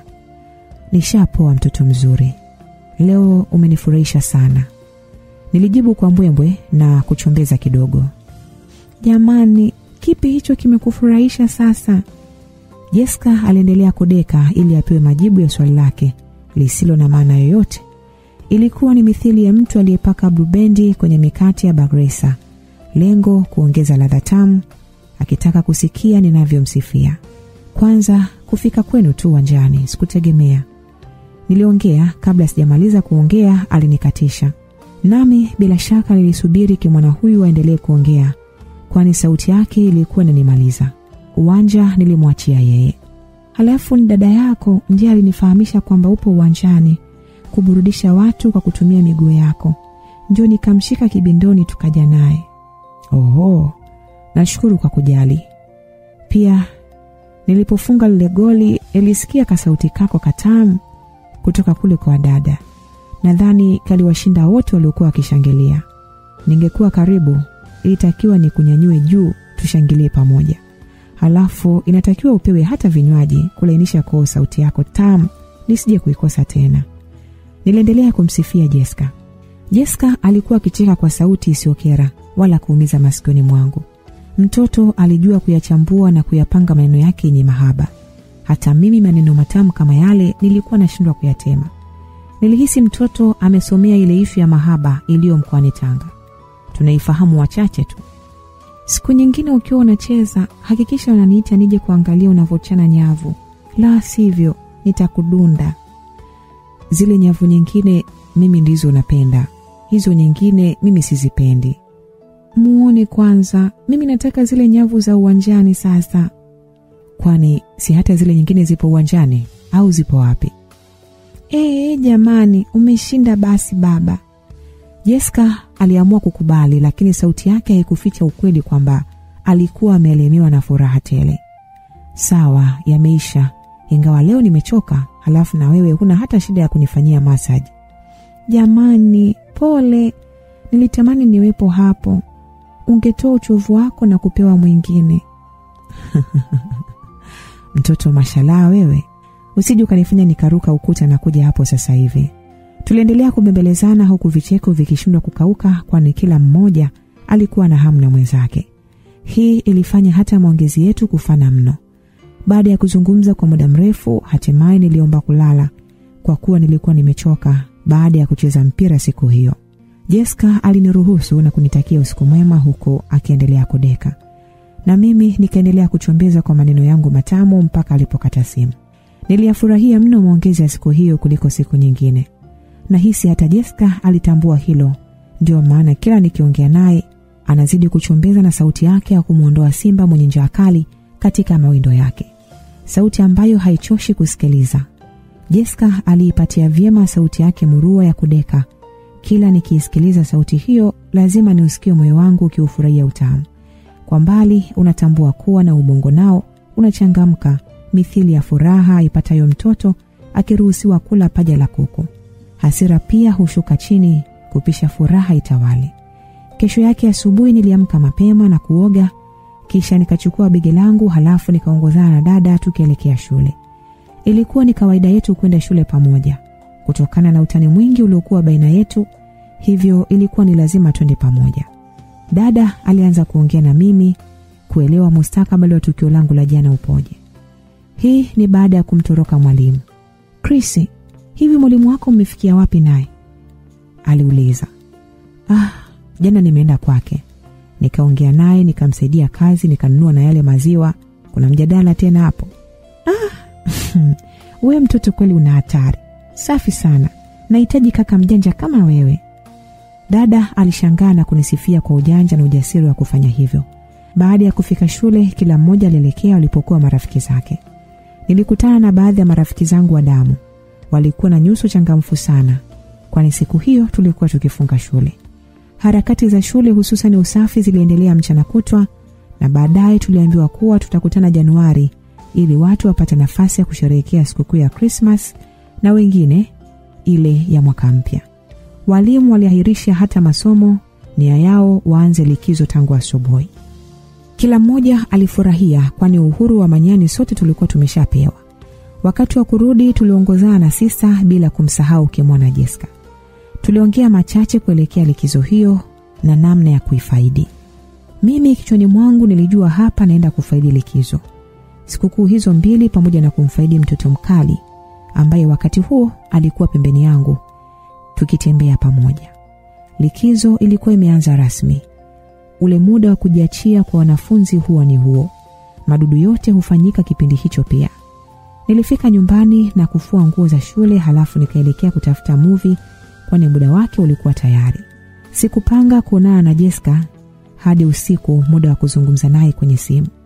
Kesho yake ilikuwa ni siku ya Jumamosi, siku ambayo mbuzi wetu wawili tuliokuwa tumeshinda ilitupasa tuwachinje na kupata walau supu ya kupooza maumivu ya misuli kidogo. Ilipofika asubuhi ya siku hiyo, nilipigiwa simu na kuelekea eneo fulani hivi jirani na nyumba ya kocha wetu kwa ajili ya kuendelea na maandalizi ya kuchinja na kuandaa wale mbuzi wawili. Tuliandaa na kupata supu kwa pamoja kama namna ya kujipongeza. Baadaye tulipata na nyama choma pamoja na zile rosti, yote ikiwa ni kujumuika pamoja kama timu. Jioni ya Jumamosi hiyo ndipo nilikwenda kuonana na Jessica kwa ajili ya kupanga mawili matatu. Nilikutana naye maeneo ya pale mtaani kwao. Tuliketi sehemu tukaendelea kuteta jambo. Mtoto unapenda kudeka wewe, nilianza kumtania Jessica. Jamani, wewe unataka nimdekee nani sasa? Jessica alijibu huku akizungusha macho yake malegevu mithili ya mtu mwenye usingizi. Kitendo hicho kilinivisha uzuzu, kwani niliganda kuendelea kumtazama kama vile alikuwa mgeni mbele yangu. Ulivyokuwa mroho sasa, ukashindwa kuniita nije nionje hata hiyo nyama ya mbuzi. Alinichabanga swali. Kwanza nisamehe. Halafu hata mimi sikuwa sehemu ya kamati, sikufahamu. Niliitwa tu. Basi yameisha. Inabidi tukale peke yetu. Wiki ijayo kuna Christmas. Kwanza nilimsikia dada yako ananiambia kwamba mnaondoka wote. Ni kweli? Achana naye yule. Niondoke alafu usalie na nani sasa? Ni lazima tuenjoy, kama itawezekana tungeenda mahali fulani hivi mbali kidogo kufurahia kwa pamoja. Labda nikuulize wewe tu. Kiukweli nisiseme uongo, siku hiyo mama atanibana kweli. Yaani sijui kama nitapata upenyo, lakini nitajitahidi mchana nije sehemu. Usijali. Mchana utakapopata nafasi nishtue. Nije turuke viwanja kidogo, sawa? Mchana ule siwezi kukuangusha. Nitafanya kazi mapema sana ili nisikose. Najua huwezi kushindwa. Jamani Chris wangu, nimekumisije. Jessica alianza kuongea maneno yake, lakini mlio wa simu yake ulisikika. Ulikatisha maongezi yetu matamu. Nilikasirika kimoyomoyo kutokana na dhoruba hiyo, lakini hakuwa na budi kuipokea simu hiyo, kwani mama yake mzazi ndiye alikuwa akimpigia. Mama yake alimtaka afike haraka nyumbani, kuna kazi alihitaji kumpatia.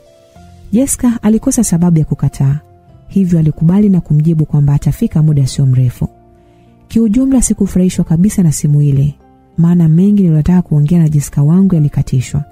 Aliamua kuniaga ili kuitikia wito wa mama yake, kwa kuwa ni mtu muhimu sana na anapaswa kuheshimiwa. Nilifikiria namna ya kumruhusu aende. Kabla ya kuondoka, nikamvuta kifuani kwangu, nikambana kidogo ili kuacha nafasi ya yeye kupumua tu. Nilimbana eneo ambalo mapigo yake ya moyo yalianza kwenda kasi. Niliyasikia vyema. Nilianza kupata lile denda la nataka kuondoka, fanya haraka. Kumbe hata yeye alihitaji, kwani alionyesha ushirikiano. Hata kwa dakika chache tu alifanya kila kilichowezekana ili kunifurahisha. Pia kwa namna yake, jinsi alivyokuwa akizungusha ulimi wake ambao ulikuwa ukinitekenya kinywani mwangu. Na mimi pia sikuwa nyuma. Nilifanya kama kung'ata hivi zile lipsi zake za chini, ingawa si kwa kumuumiza, ni kama kutekenya hivi. Nilimuona mtoto akilainika mwenyewe. Wakati naendelea na tukio hilo, pia sikuacha kuitumia mikono yangu kutalii kwenye maeneo kadhaa muhimu ili hata akiondoka nisijilaumu sana.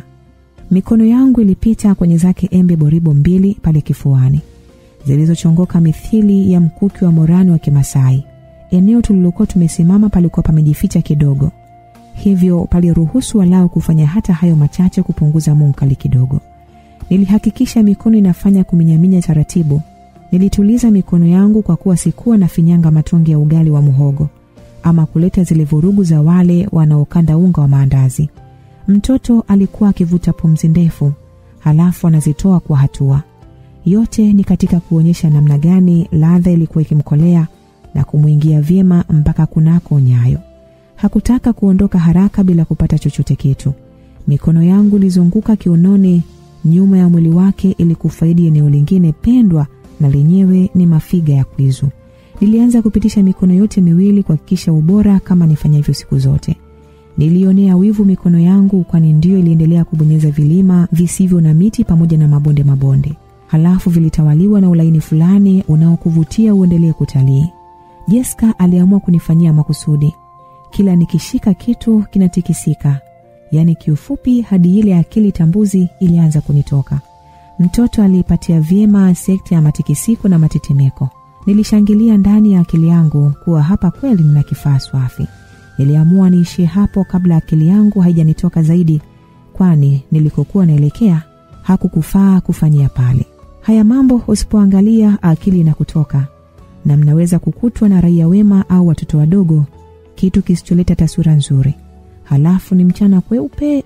Baada ya kuachiana ndipo nilipokumbuka kwamba Jessica aliitwa na mama yake.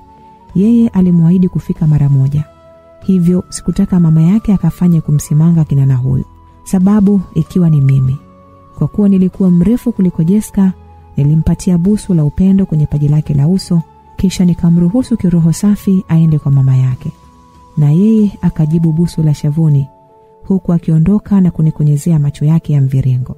Nilibaki namsindikiza tu kwa macho, huku nikiangalia yale mafiga nyuma yakitikiswa kiufundi mno, kwani ni mimi mwenyewe ndiye nilikuwa nikiyatazama kwa wasaa huo.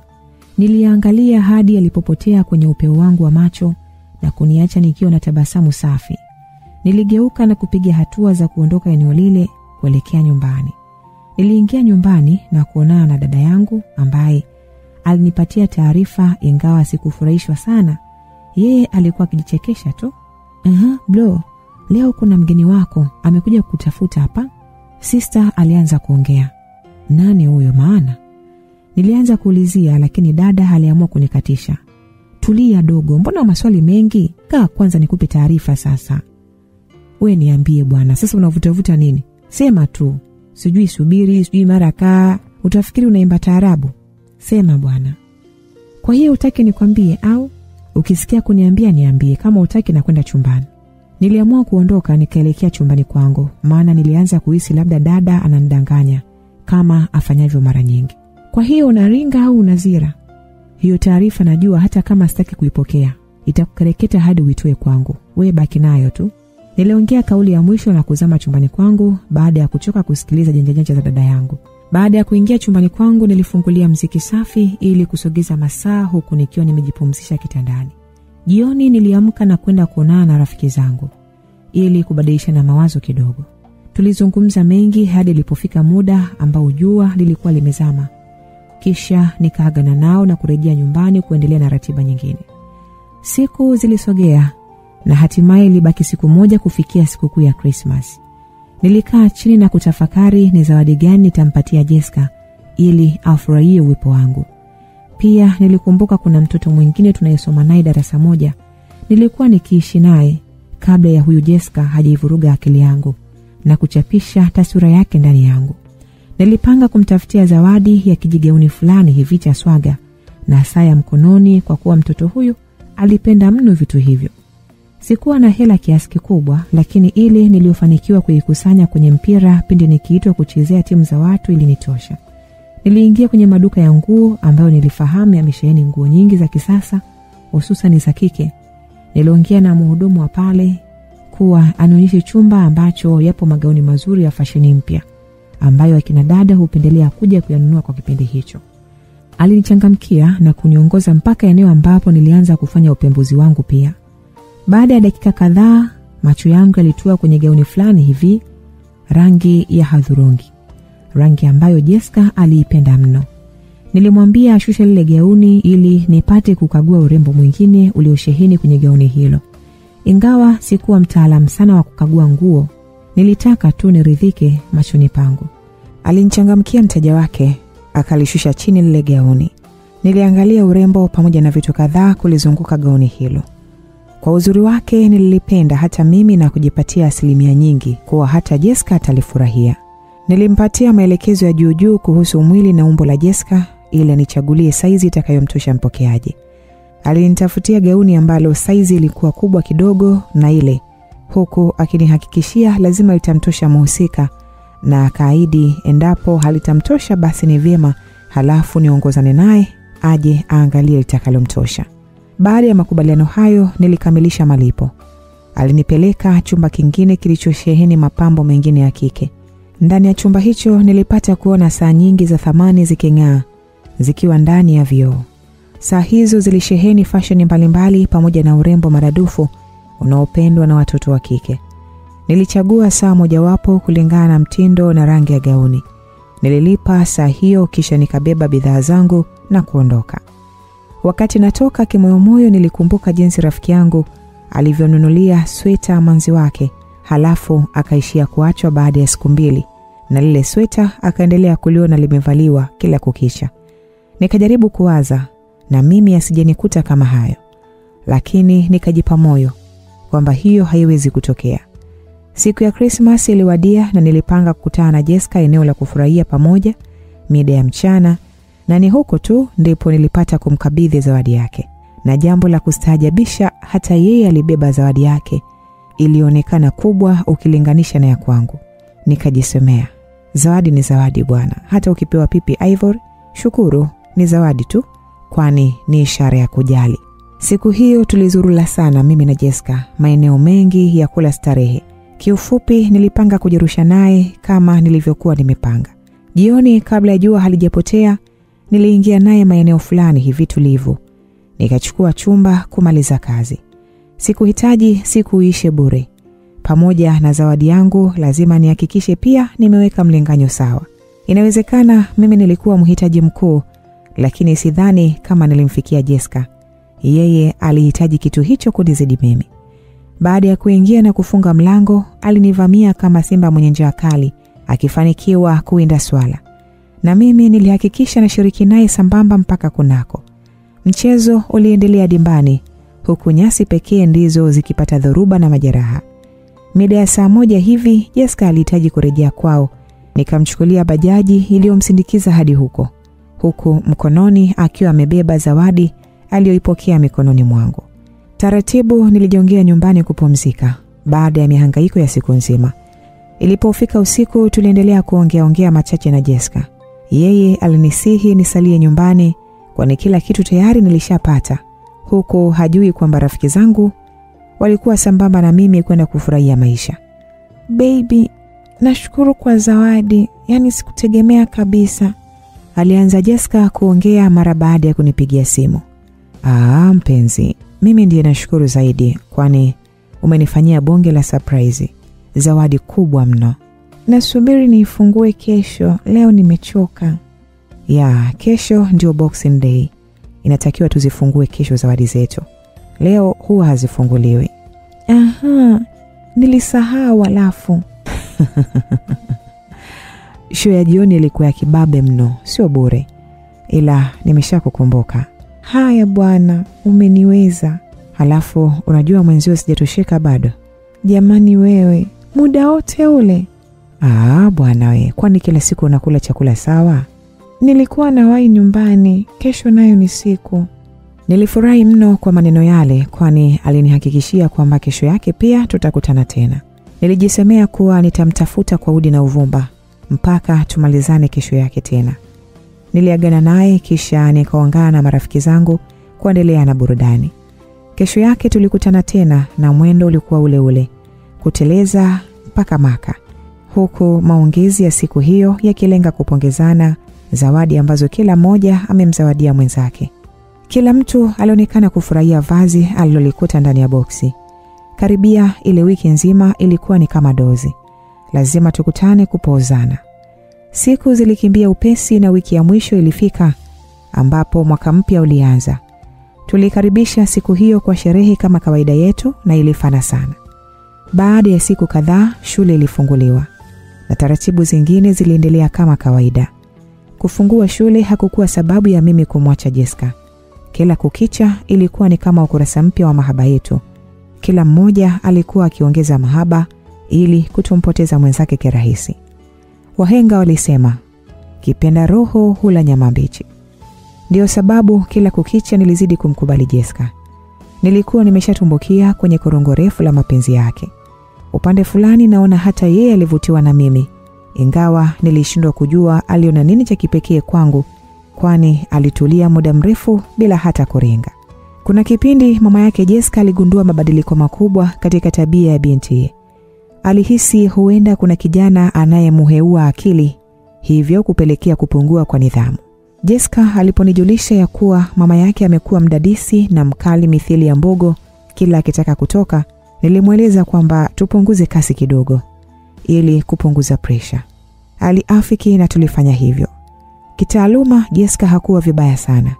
Hiyo iliondoa mtafaruku mzima na kumpatia auheni mama yake kwamba mwanae hajaitupa elimu kando. Ilikuwa ni siku ya Jumamosi. Nilikwenda kuonana na rafiki yangu ambaye tulikuwa na mazoea ya kubadilishana movie mara kwa mara. Tulizoea kumuita mtumishi darasani kwetu kutokana na kujawa lugha ya kumshauri mtu huku akiambatanisha na maneno ya kiroho. Bro, kuna issue moja hivi nahitaji kukueleza. Rafiki yangu huyo alianza kuongea pasi na utani, kwani yeye ndiye alikuwa na dukuduku la kuniambia. Niambie mtumishi, na kusikiliza. Hivi huyo mtoto unaishi naye kwa uangalifu kweli?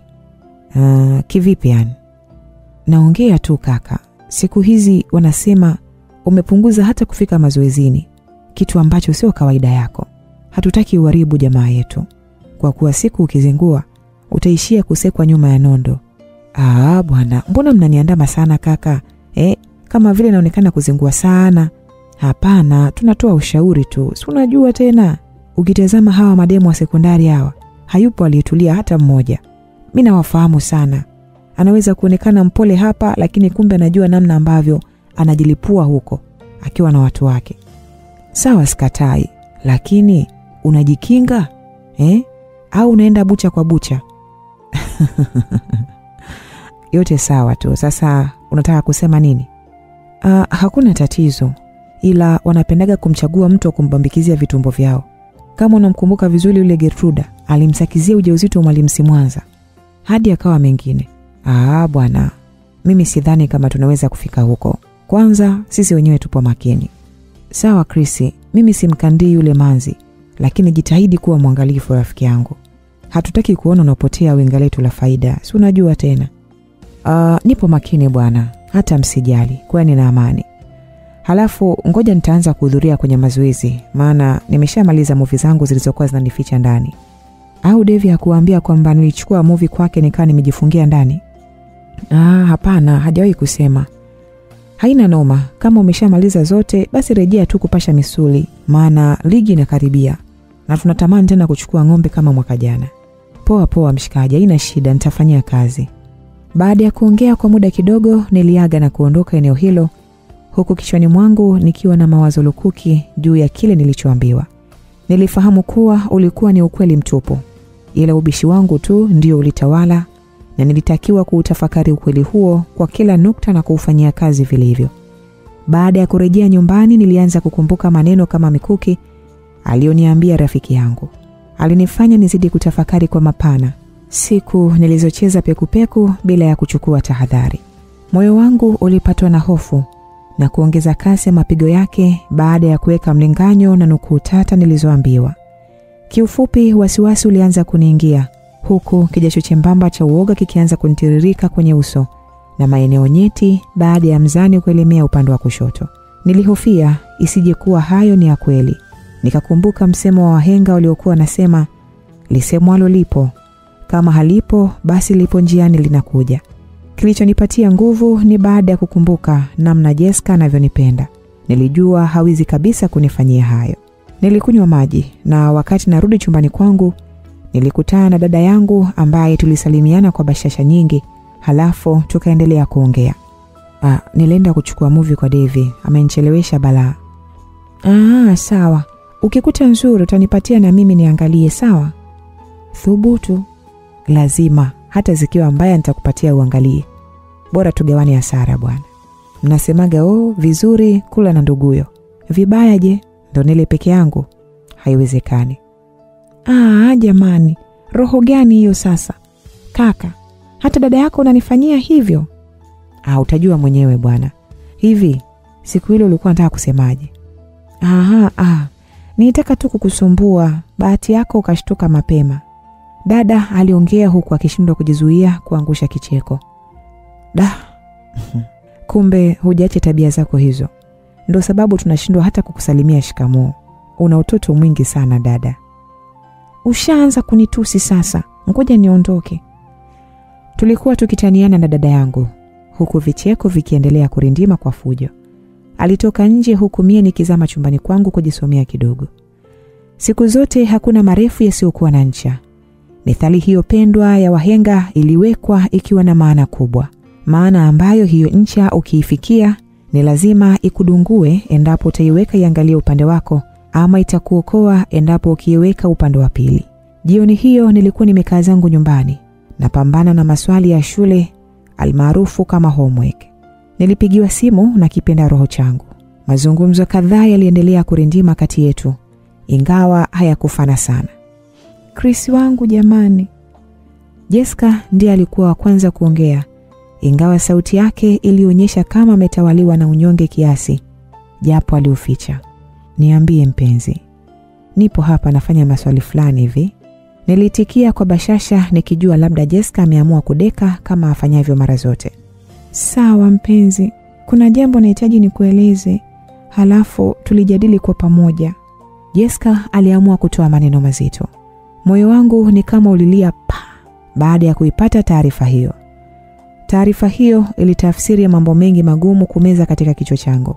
Nilimeza funda moja la mate ili nitakapoipokea taarifa hiyo nisije kung'ata ulimi wangu.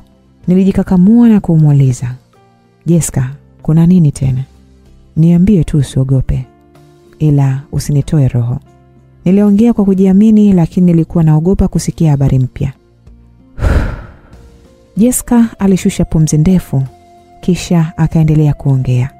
Chris, jana nilihisi hali yangu sio njema. Aliamua kuelezea hali yake ilivyokuwa siku ya jana. Wewe, unaongelea hali ipi tena? Nilitikia kwa kushangaa kidogo, kisha nikamuuliza swali linalohitaji kufahamu zaidi. Kiufupi nilitawaliwa na hofu. Ni hivi, mwili wangu niliuhisi kama ulikuwa na homa. Halafu tumbo ni kama lilikuwa limevurugika na kichefuchefu kwa mbali nilikuwa nasikia. Jessica aliendelea kunifahamisha matatizo aliyokumbana nayo, tena kwa sauti yake ya kiupole na kiutaratibu. Ingawa Jessica alitumia sauti nyororo kuongea na mimi, siku hii sikuweza kuhisi uzuri, zaidi niliishia tu kupata hofu na matarajio yangu baada ya yeye kunipatia taarifa. Pole mama, unaendeleaje sasa? Nilipunguza hofu kisha nikamuuliza swali. Mbona unaonekana una wasiwasi sana Chris? Uko sawa wewe? Jessica aliamua kuulizia hali yangu, maana nilionekana nina hofu kubwa. Maneno yangu yalikuwa yanaingiliana hovyo, pamoja na pumzi ya haraka haraka. Hii ilitosha kumjulisha Jessica kwamba nina wasiwasi. Usiwaze Jessica, nipo sawa. Nilishtuka tu baada ya kuniambia unajisikia hovyo. Nilivunga kidogo. Usijali, Jessica aliniambia, lakini kabla hajamalizia nilimkatisha. Hapana, usiseme nisijali. Mimi najali, tena sana tu. Umenishtua balaa. Nilimwambia ukweli wote, pia nikamtaka aache kuvunga. Okay, sawa. Sasa baadaye nilikwenda kwenye maabara kupima. Walisemaje huko? Alinipima vipimo vingi na alipokosa kitu nikamwambia anipime kama nina ujauzito. Ndipo akakuta kwamba tayari nina ujauzito. Yaani hapa nilipo nimechanganyikiwa mwenzako. Hata sijui nafanyaje. Jessica aliongea insha yake hiyo huku mimi nikiwa chonjo na msikiliza. Hadi mdomo ulibaki wazi. Nilikuwa nimeachama bila kujua nasema nini. Mara baada ya kupata taarifa yenyewe, moyo wangu ni kama ulipata hali fulani. Mara joto likapanda ghafla mwilini mwangu. Mapigo yangu ya moyo yalikwenda kasi. Nilihisi moyo wangu unachomoka, kwani sikutarajia kupokea taarifa hiyo, ingawa mwanzo nilikuwa nahofia. Miguu yangu ilikosa nguvu mpaka nikaamua kukaa chini. Akili yangu ilihama kabisa. Nilijihisi kuchanganyikiwa kwa wakati huo. Wachache waliowahi kukutana na jambo hili wanaelewa sekeseke lake. Nilikumbuka ile methali ya Kiswahili ya ndege mjanja hunaswa kwenye tundu bovu. Tayari nilikuwa nimeshanaswa kwenye tundu bovu. Chris, tunafanyaje sasa? Jessica aliamua kuniita baada ya kuona nipo kimya bila kujibu chochote kile kwa sekunde kadhaa. Ngoja kwanza we mtoto. Una uhakika gani kwamba huo ujauzito ni wa kwangu? Nilijaribu kuruka kionzi kama mpango wangu ulivyokuwa endapo swala lile likijitokeza. Chris, Mimi huyu? Uliwahi kuniona wapi na mtu mwingine zaidi yako? Ni wewe peke yako. Kwa hiyo umeniona mimi tu? Umeona huna mtu mwingine wa kumsingizia, ukaamua kuja kwangu, si ndio? Niliendelea kumkataa mtoto wa watu bila kujali lolote linaloweza kutokea. Jamani Chris, kweli tena ni wewe? Haki ya nani kweli? Wewe ndo mwenye ujauzito. Halafu wewe kenge, usinichanganye akili yangu. Acha kungangania watu ovyo wewe. Huo ujauzito mimi sio wa kwangu. Niliamua kupigilia maneno makali kwa mtoto huyo. Kisha nikazima simu yangu kabisa. Kiufupi, sikutaka kukabiliana na kesi hiyo ya kumpatia ujauzito mwanafunzi. Nisingeweza kufua dafu, hasa nikitazama sheria ilivyobana. Ukilinganisha na adhabu zinazotolewa, ukijulikana kuwa ni mtuhumiwa nambari 1, huwezi kuruka kiunzi hata kimoja. Bahati mbaya iwe huna mtu ambaye anaweza kukutetea, basi matumaini huishia hapo. Niliwasha mziki wangu chumbani, lakini sikuona hata kama unaniburudisha. Niliona ni kama makelele tu. Niliamua kuuzima, usiendelee kunivuruga mafaili mengine kichwani mwangu. Kwa wachache waliowahi kukutana na changamoto hii, wanaweza kuwa mashahidi wangu wazuri. Kila ulichokipenda kwa wakati huu hugeuka kero tupo. Kuna hata mawazo ya kutoroka nyumbani kimya kimya yanakuja, ili mradi tu uone upo salama. Kumbe umeshanyaa kwenye chungu cha mboga. Niliendelea kutafakari maisha ya jela yapoje. Kwanza nilianza kukumbuka mazingira niliyoyaona kwenye baadhi ya filamu za Kitanzania. Kiufupi, niliona ni mtihani uliosukika vilivyo. Manyanyaso na uonevu wa kinyama umekithiri mno huko magerezani. Tena mtu wenyewe hata mwili wangu haupo. Pili, nilihusianisha mazingira hayo pamoja na baadhi ya stori kadhaa tunazozipata kutoka kwa marafiki zetu kuhusu kuwa jela ni jeraha tosha. Matukio yaliyokosa hata chembe za ubinadamu tuliambiwa ya kuwa yanapatikana huko. 3, niliweka tathmini fupi kwenye jela za Ulaya. Yale mazingira yao yalikuwa mazuri, lakini mateso yao yalikuwa makali mno. Vifaa vingi nilivyopata kuviona vinatumika kwenye baadhi ya filamu za kizungu kunyanyasa waliofanya makosa gerezani. Niliona bado jela kuna shughuli ngumu. Sikutaka kabisa kwenda huko. Mwisho ni kazi ngumu wanazofanya wafungwa kutoka magereza mbalimbali. Nilizopata kuziona kwenye maeneo mbalimbali ni hatari kweli. Niliwahi kuona wakifanya ujenzi kwenye jengo fulani la serikali. Wanafanya kazi mithili ya punda wasiolipwa.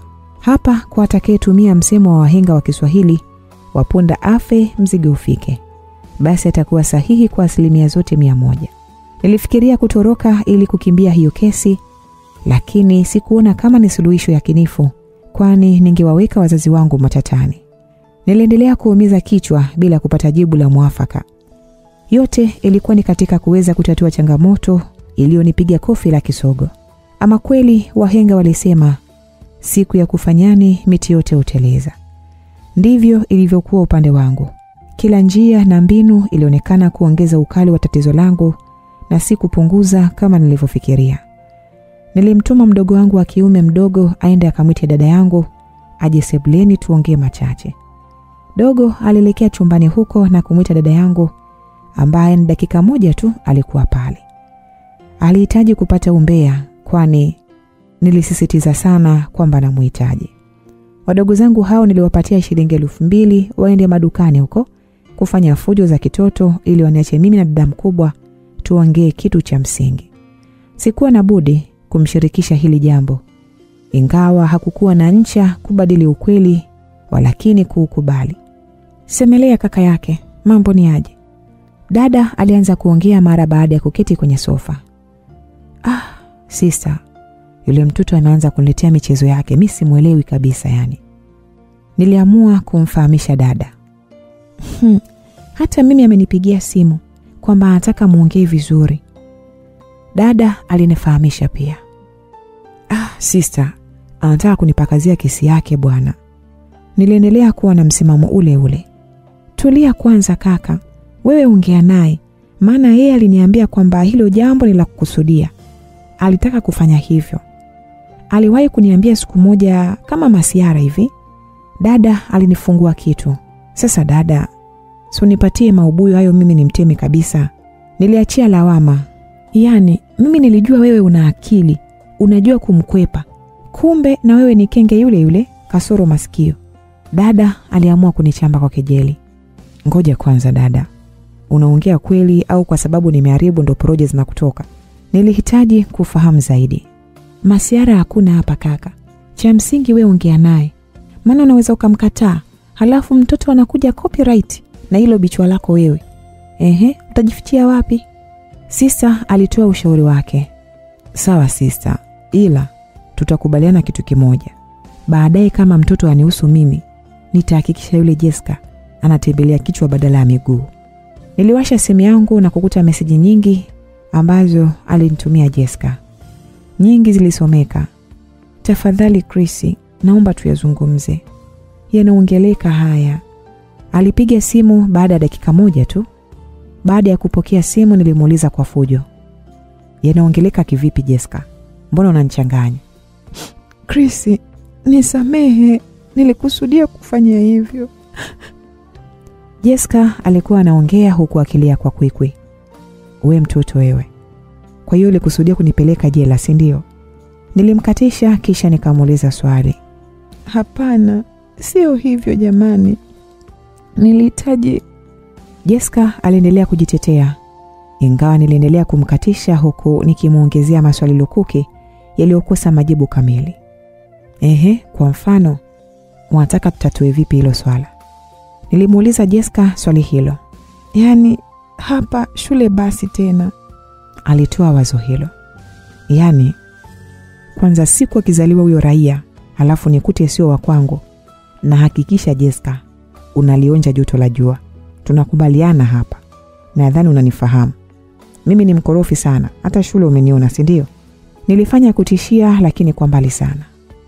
Hapana Chrissy, huyu mtoto ni wa kwako. Kama sio wa kwako, basi utafanya chochote kile unachokitaka. Jessica alipoona naanza kubadilisha mawazo, alianza kulainisha maongezi na kuniachia uwanja mimi. Kimoyomoyo nikajisemea kwamba wanawake ni kama vinyonga, hugeuka mara moja. Unaweza kuuziwa nyama ya mbwa kwenye bucha la mbuzi. Sio viumbe wazuri hawa. Ila ngoja niangalie hivyo hivyo. Maji yameshamwagika. Hayawezi kuzoleka. Kama nilifaidi kipindi mali ikiwa safi, basi siku ikichafuka haina budi kuvumilia. Nilijipatia tumaini hilo kichwani mwangu ili kujadili baadaye kwa akili na maarifa. Sasa unatakiwa uongee na wazazi wako kuhusu huo mpango. Halafu utanipa mrejesho baadaye. Nilimpatia kazi Jessica. Sawa, haina tatizo. Wakinitoa manundu itabidi uje kunisaidia kunikanda. Jessica alijibu. Kweli kabisa. Hakikisha umejiandaa kukwepa makofi au mwiko. Mimi nikisikia tu mtu analia kuelekea nyumbani na ruka ukuta, sipo kabisa. Wakati huo angalau tabasamu kati yetu lilikuwepo. Hivyo hata vicheko kidogo vilisikika. Nilikaa chini na kuendelea kufikiria endapo huu kama ni udanganyifu. Nilijiapiza nitamkata masikio yule mtoto.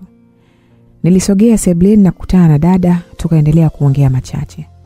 Sasa hapa dada, nahisi nakwenda kulima yale mashamba yangu ya urithi ambayo babu alinipatia.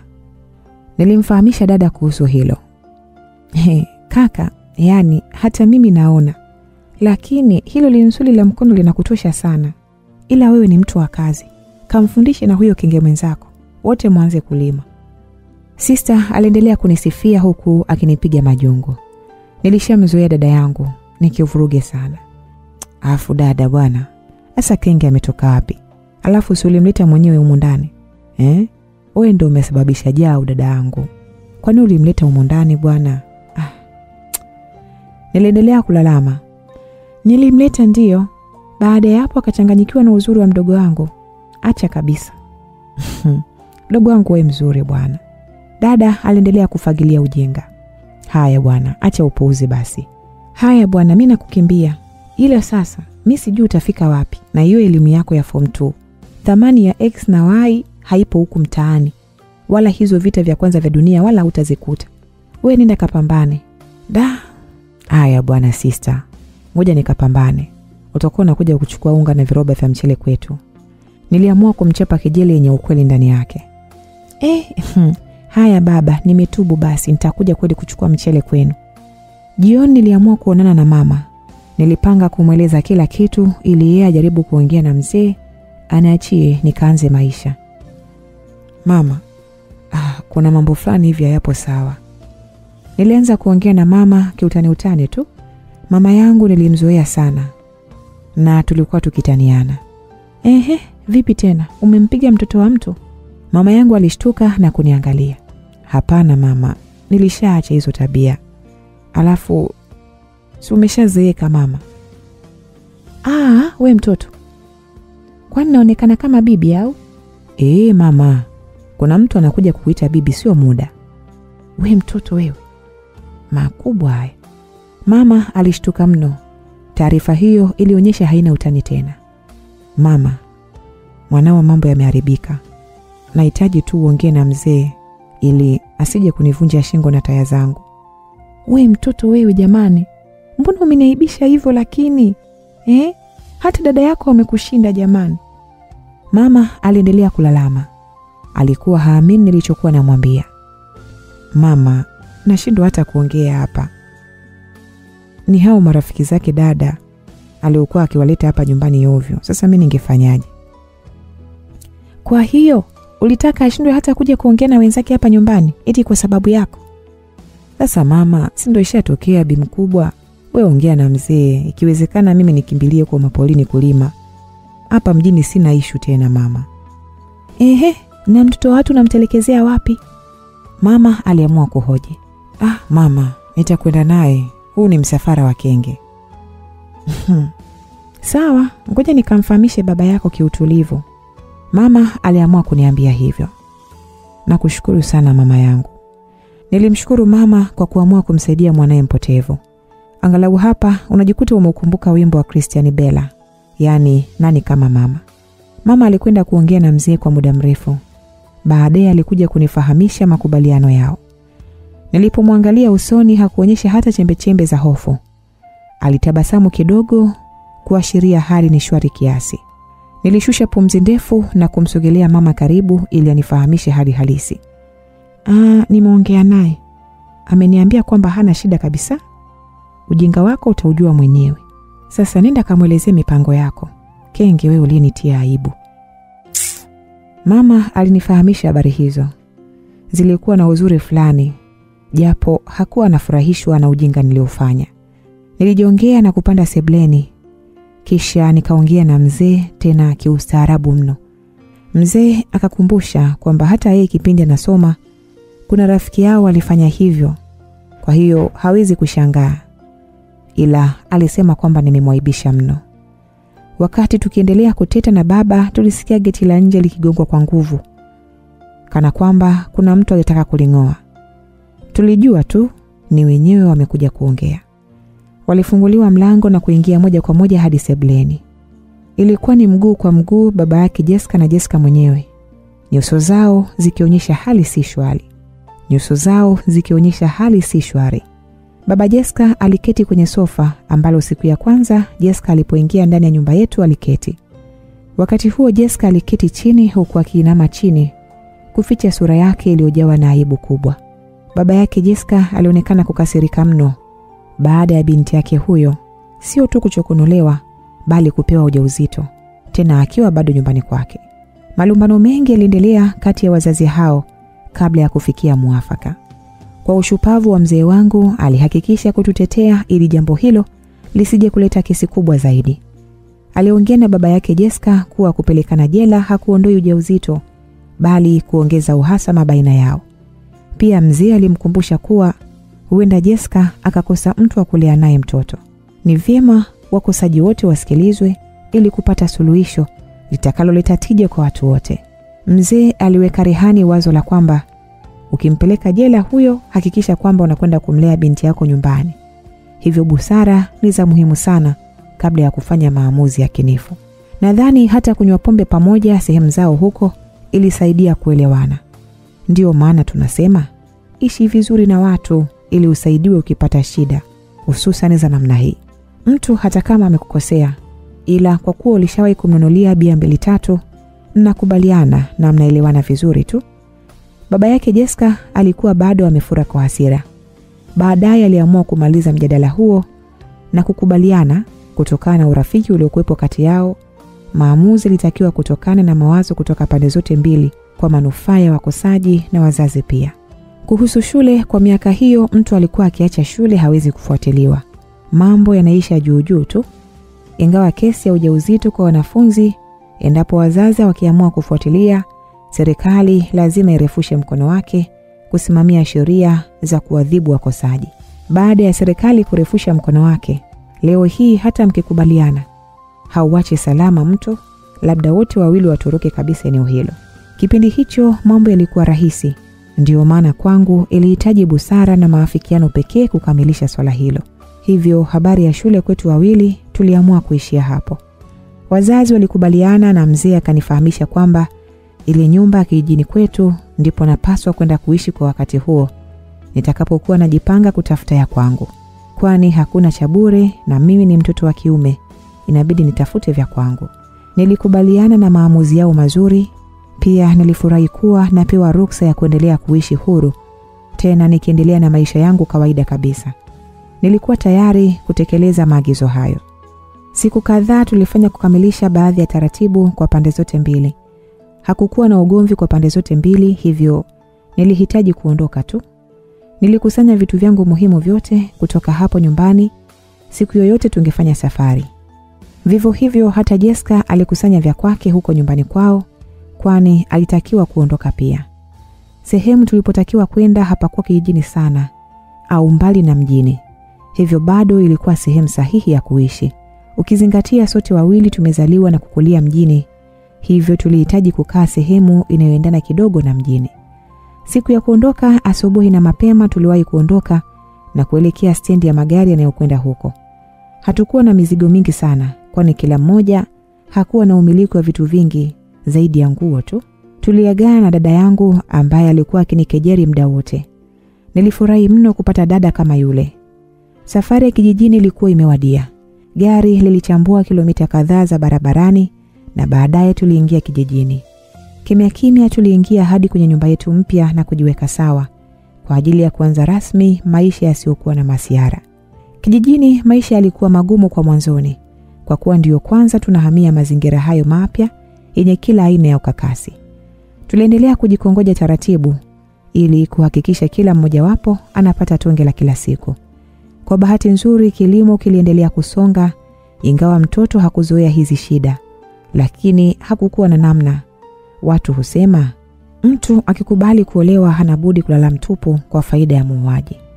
Mwanzo hatakuwa na vitu vya kutosha, lakini tulihakikisha vichache tulivyokuwa navyo vinatosha. Fani ndogo ndogo nyingi za ufundi au ubunifu nilizojaliwa zilinisaidia sana. Kazi zingine za kutumia nguvu pia zilikuwa halali yangu. Nilihakikisha napambana kwa damu na jasho kupata pesa kwa ajili ya kuhudumia familia yangu, kwani kipindi cha ujauzito mama huhitaji huduma nyingi. Hivyo nililazimika kuhakikisha kwamba natimiza mahitaji hayo. Kwa kuwa ulikuwa msimu wa kazi nyingi, sikukosa sehemu za kupata vibarua vya kujikimu. Baada ya miezi hali ya ukomavu wa mtoto kutimia, pamoja na changamoto za misukosuko kibao ya kimaisha, hatimaye kalizaliwa kajamaa fulani hivi kaliko sheheni afya tele. Ukiangalia uso mzima unafanana na mimi mwenyewe, yani ni full copyright. Hadi kisogo tulikuwa tukifanana. Nilitulia na kujisemea, huyu mtoto alijikwaa, halafu mimi ndiye niliyefanya kumdaka asije kuanguka. Kwa mbali niliwaza kwamba ningekataa kukubali, sijui ningekuwa wapi, kwani kila mtu angesema nilikataa mali ya kwangu. Kufanya kazi kwa bidii ndicho kitu nilijaliwa kuwa nacho. Hivyo sote wawili tulihakikisha kwamba tunapambana hadi kufikia malengo kadhaa tuliojiwekea. Changamoto mbalimbali katika maisha hutokea, hivyo kikubwa ni kupambana. Kuna wakati hadi mzee alikuwa anajivunia hatua nilizokuwa napiga. Kwa muda fulani tulifanikiwa kujenga nyumba kubwa ya kisasa iliyopo katika mandhari nzuri. Hata dada alipokuja kututembelea hakuamini namna alivyokuta mengi mazuri yamefanyika. Kuna wakati nilikuwa naongea na Jessica, kwa nini hakuniambia mapema kabla kuruhusu mtoto wakati tupo mjini, lakini aliishia tu kujiumauma na kucheka. Sikuwa na shaka, kwani alikuwa kana kwamba amejitoa mzima kuwa nami. Hiyo ilikuwa ni bahati iliyoje kupata shavu nono. Mara moja tulikuwa tukiongozana pamoja hadi mjini kununua baadhi ya vitu kwa ajili ya dukani. Hivyo tunapitia nyumbani kwa mzee kutoa salamu, halafu tunaondoka. Mara kadhaa huwa tunakutana na sister ambaye tunaishia kumtania tu, kwani bado anaendelea na mambo ya elimu. Kwa bahati nzuri nilifanikiwa kupata fedha iliyoniwezesha kununua gari dogo la kutembelea katika mizunguko yangu na mama watoto. Nilibahatika kuwa na familia yenye watoto 3. Familia kiasi fulani imetawaliwa na furaha kutokana na kupata baba msumbufu pamoja na mama mtulivu. Ninachoshukuru ni kupiga hatua kubwa, kwani Jessica hahangaiki na kazi hizo zaidi baada ya kupata duka kubwa eneo lile lile, hivyo hakosi senti kadhaa. Maisha yametawaliwa na upendo mkubwa, kwani jinsi nilivyokutana na Jessica sikufahamu kabisa kuwa yeye alikuwa mke mtarajiwa, haijalishi ni kwa njia gani tulikutana. Kufikia hapo tumefikia mwisho wa simulizi nzuri na kali ya Rafiki Yake Dada. Mtunzi wa simulizi hii ni Arnold Machavo. Msimulizi ni mimi Elizabeth Tanzania kutoka Simulizi Mix. Simulizi hii imeandaliwa na kuletwa kwako na Simulizi Mix.